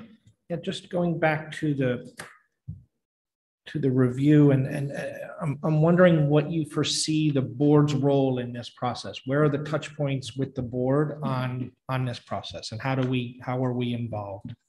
I would hope that there would be board representation on the committee itself that would serve as a liaison between the committee and the board, as well as board updates on DEI. In the past, I've done annual presentations with the committee itself of this is the work and this is what we've done. So those are the 2 ways that jump to the front. Thank you, Mr. Maroney. Do you have a question? No. Mrs. McCammon. So in terms of process, is there an audit that's basically ready to go and you just lift it and that's something that you kick off? If so, is that something that we could see so that we have a more concrete understanding of exactly what you're looking at, please? Yes, absolutely. I can show you the template and everything. So Chris, and one thing that just pops in my head, if I look at this community network and you've got the larger community, parents, students, faculty, staff, administration, and DEI team, as part of all this work, this comes up pretty much annually when we go through the budget process. We talk about hiring. I know Ms. Sion and her team do an incredible job, but where does something like, how are we doing or what are we doing about hiring and diversity? Like we supported the teacher in residency program this year. I know questions have been brought up through not just the board, but other committees in town. You know, what organizations do we reach out to look to hire and make the district more diverse in terms of our staff? I'll invite Marge to jump in if I miss something on this. But last year or do you just want to take it? But how, I guess that's fine. I'll take it from either of you, but how does it fit into this work? And is it a component as we look across the district and we want to do all this good work? Like where is something like that in this? Well, can I just real quickly? It is in the 3 of you should flip a coin. Yeah, okay. Decide who's going to speak. Go ahead. I'm trying to cut it off as quickly as I can, if I can. It's in the strategic plan on the building the professional. Right. So it's delineated there the action steps that we're going to take. It's maybe not in that part of it per se, but it's in the. It's got all work together. Yes, it does. Okay. Yeah. All right.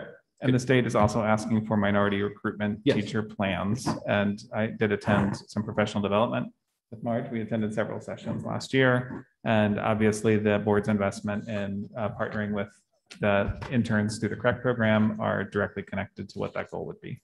Great. Thank you. Mrs. Achman. So the goal of this, right, is to meet our goals in the strategic plan to make sure that our district is welcoming and understanding of different viewpoints. But I imagine through some of these processes, we might, and I'm not saying we will, but we might hit upon some hot button topics, just like we're finding curriculum did. I would just ask that maybe we think about how, when we do that, when we approach a subject that might engender heated debate or be uncomfortable, or sometimes I find these things are generational, right? Like the kids are fine, the adults are not, or the kids are not and the adults are. Maybe we think about it so that we can, we just find ways to preempt it or to talk about it or to say, look, we've done this audit and we've actually found some things that are really interesting. Maybe we should hold some sessions, because I think, again, a lot of, if we can communicate it out, if we can help people understand our thinking. Your presentations tonight have been excellent. I think a lot of the people, had they had these, maybe the temperature would have been a little lower on the curriculum issue. So I just ask, as you go through this, if we find some things that we think might jump out. I think the idea of getting more kids into arts, you're not going to find a fight about, right? Most people are going to say, we'd love to do that. But there may be some that kind of engender some real tough conversations. And if there are, maybe we find a way, or the administration finds a way to meet with parents at different levels and talk through their findings. Because I think that always helps. I generally find Darien a community willing to learn, just looking for information. Thank you, Mrs. Ackman. Mrs. Ritchie. Yes, so thank you, Mrs. Ackman. I just building on that, the parents are obviously a very important part of all of this process. So I think having them on the committee and getting perspective that way is very good. But again, I go back to my syllabus, but there wouldn't be a syllabus for something like this, but just keeping the parent community as informed as possible, because we absolutely need them to partner with this and be invested with us in this process, because it's important work. It's important to our schools, it's important for our students, and it's important for our community as a whole. And I hope our larger community becomes part of it, because it's important for everybody in Darien. So. Thank you, Mrs. Ritchie. Mr. Maroney. I just wanted to echo what Mrs. Ritchie said. There was a comment made at public comment for me, which really struck a nerve, is that parents just need to be prepared. And I think your syllabus idea is brilliant. And to me, somehow you need a syllabus on this. So parents aren't blindsided by their children coming with an uncomfortable topic where they're not prepared to have the discussion. And the more we can help parents be parents is beneficial to all. So I will say, I appreciate too, I think Mrs. Stein on the pronouns. Chris and I had a conversation with Dr. Adley, and I think, there's some lessons learned from that in terms of the communication, how it was rolled out. There was something to do with the app that required a response, which was not the goal. It was to make kids, if they wanted to supply it, they could supply it. So, I think the reality is pronouns are here to stay. They're on LinkedIn, they're on Facebook, they're in your corporate directory, they're on the Common App. I've traveled recently, and everywhere I've gone, from a restaurant to an airline, people have introduced themselves with their names and their pronouns. So I think, again, it goes to how do we help the community? How do we help the parents? And how do we communicate effectively to everyone's points? So good. Yep. Mrs. Parent. Hi. I just want to echo what everyone has said, that this conversation is provocative for some, and it is uncomfortable for all. I think at some point, all of us will feel uncomfortable with some of these findings. And I think we as a community need to recognize that and respect other people's viewpoints and uncomfortable feelings. But I think, to your point, communicating wisely and often will hopefully temper the community and help them to understand that this work is important. It is important to every single person in this town. Thank you, Mrs. Parent. Mrs. McCammon. As when you go to construct the committee, it's just, I was wondering if I see CDSP up there, but if you're also planning to talk to CPAC and DAG just to capture a full spectrum of neurodiversity. Absolutely. Thank you. Thank you, Mrs. McCammon. Any other questions, comments, thoughts? Good. All right. To be continued. I think we should also talk or hear from you as to the progress. I think we should move forward. Whatever you need from support from the board, and then I would like to hear, I think the board would like to hear what kind of progress or updates, we're going to get throughout the process. So, moving on, presentation and discussion on board master agenda for August 2021 to February 2022. So this goes through February. It does show the first week in March here, I think. So a couple of things about this. What I have included hopefully captures some of what the board has been asking for. The school psychologist on SEL and the progress thereof and the needs that we've seen, that type of stuff. A progress report on NASC, the board goals, curriculum updates, strategic plans, open choice, talented and gifted.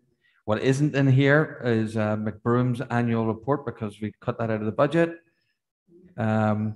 We've moved the grants earlier so that you see them before they're actually approved. Those are the big highlights of like things that has been structured. So happy to entertain questions. So first review, no action this evening, but I'll open it up for any board comments. Mrs. McCammon. These aren't sour grapes because I'm missing the Malone and McBroom report, but I am. Could you say that again? Yes. I don't know whether you need to move closer or farther. Yes, let me know when I hit the right Pull the spot. mask out a little, maybe. Yeah. Historically, when we haven't done, or there's no historically, one time when we didn't do the Malone and McBroom report, we had just an approximation from administration just to make sure that there weren't any changes. I'm just asking that if we could please in November, just take another look at we would be using our in-house enrollment model. Well, I have to use something. Yeah, but we have an in-house model, right? So I can share it with you, the Dr. Adley version of what we're coming up with. Yeah. So Thank can I you. just Mrs. follow up on Mrs. that same Achman. thing? Are we now doing Malone and McBroom every year?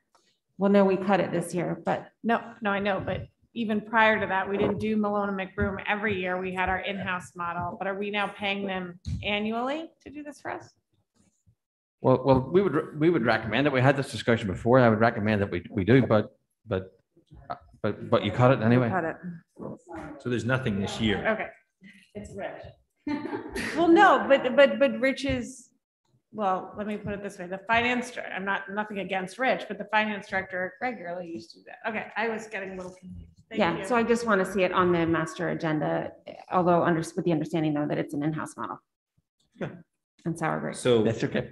I would say, thank you, Mrs. McCammon, Dr. Adley and Mr. Rudel.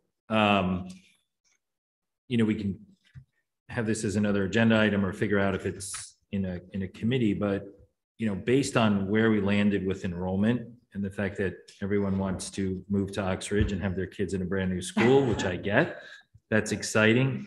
But I think let's think about at what point do we go back out to our community partners and talk to and get a better understanding of these developments? Because without these developments, without all these new apartments, we're still up an incredible amount of students. So I think we need, and there's another potential 150 apartments up near Selleck Woods that's being proposed. Mr. Genovese's property has started. Federal is well on its way. Palmer's is moving forward from what I understand, finally. And I don't know what else may be down the path, but as the town turns over and you see that type of increase in a specific district in terms of number of kids moving in, I think this is something we have to spend a little more time on. You'll forgive me if I just say that that's what a demographer does, right? And it's not what I do, but Nice job. I'm just saying. Sorry. Yeah. Well, then So if there's anything the board needs, that we can. So the last at one the end of the- room one takes into account many of those. The plans for those have not changed. And I would say we typically get an October 1st update in-house or not. And with Mrs. McCammon, I would like to see it. I think it helps us as we start thinking about the budget. Yes. Thanks. And I would say if for some reason you see a need to do that, then I would expect you to come back to the board and request us to look at that and possibly allocate the resources to that. If you think that's important, that's what I would expect. Everybody hear that? I did. It's just reality. All right, so the master agenda will come back to us. Please read it. Any comments, forward them on. We will move toward action items, personal items. Ms. Sion, looks like Ms. Sion continues to do a little bit of work on a daily basis in terms of hiring. We did have some last minute resignations, which is always unsettling, but Okay. this should be it. We did have one additional teacher at Holmes who signed a contract after this was posted. So she'll be on the agenda for next time. Okay, great. Motion to just approve the PAR. Deb, second by Mrs. Parent. All those in favor? That is unanimous. Thank you. We will move now to public comment. Michelle? Good evening. If you would like to speak during public comment, please click the participants icon at the bottom of your Zoom screen. Next, click the raised hand option. The facilitator will identify you. Please state your name and/or address. You will have up to 3 minutes to comment.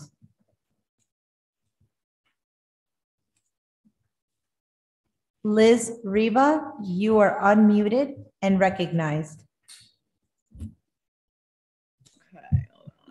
Ms. Riva, can you hear us? Yes, hello. Can you hear me? Hi. Yes, we can hear you. Thank you. Just state your name and address, please.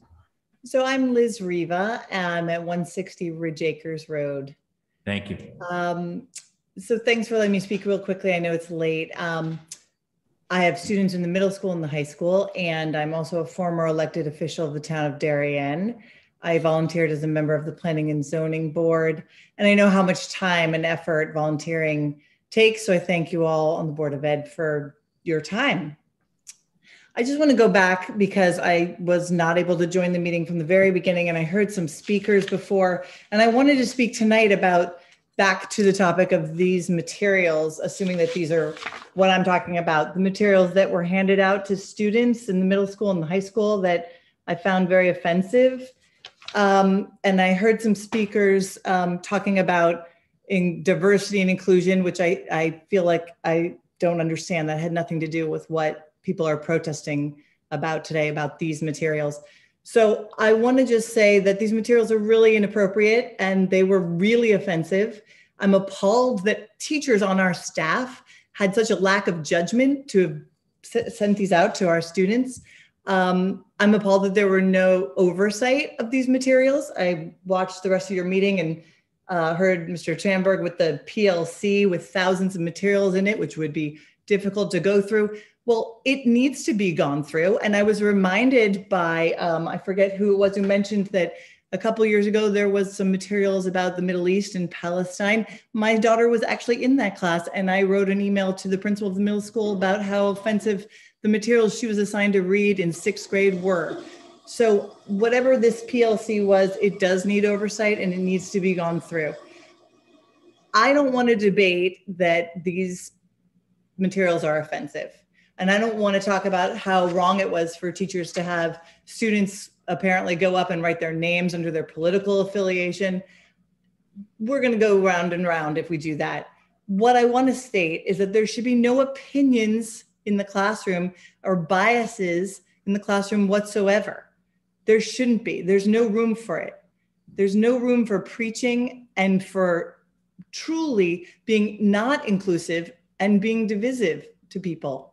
And it's ironic to me that some of the speakers earlier, I only saw the last, I think, 4 of them in the public comment, were discussing how, diversity and inclusion must be obviously presented within our students, and that protesters were against that. Absolutely not. It's the opposite. Our objection is that there's been a lack of almost inclusion. up, Ms. Riva. Thank you. Your time is almost up. Go ahead. Well, what I wanted to say was I think that, yes, there should be some consequences. I think there should be clear policy to keep our curriculum fair and unbiased. That's it. Policy stated that teachers and administrators need to know that materials cannot be biased. And then I think absolutely there needs to be oversight. Thank you, Ms. Riva. Your time is up. Thank you. All right. Thanks.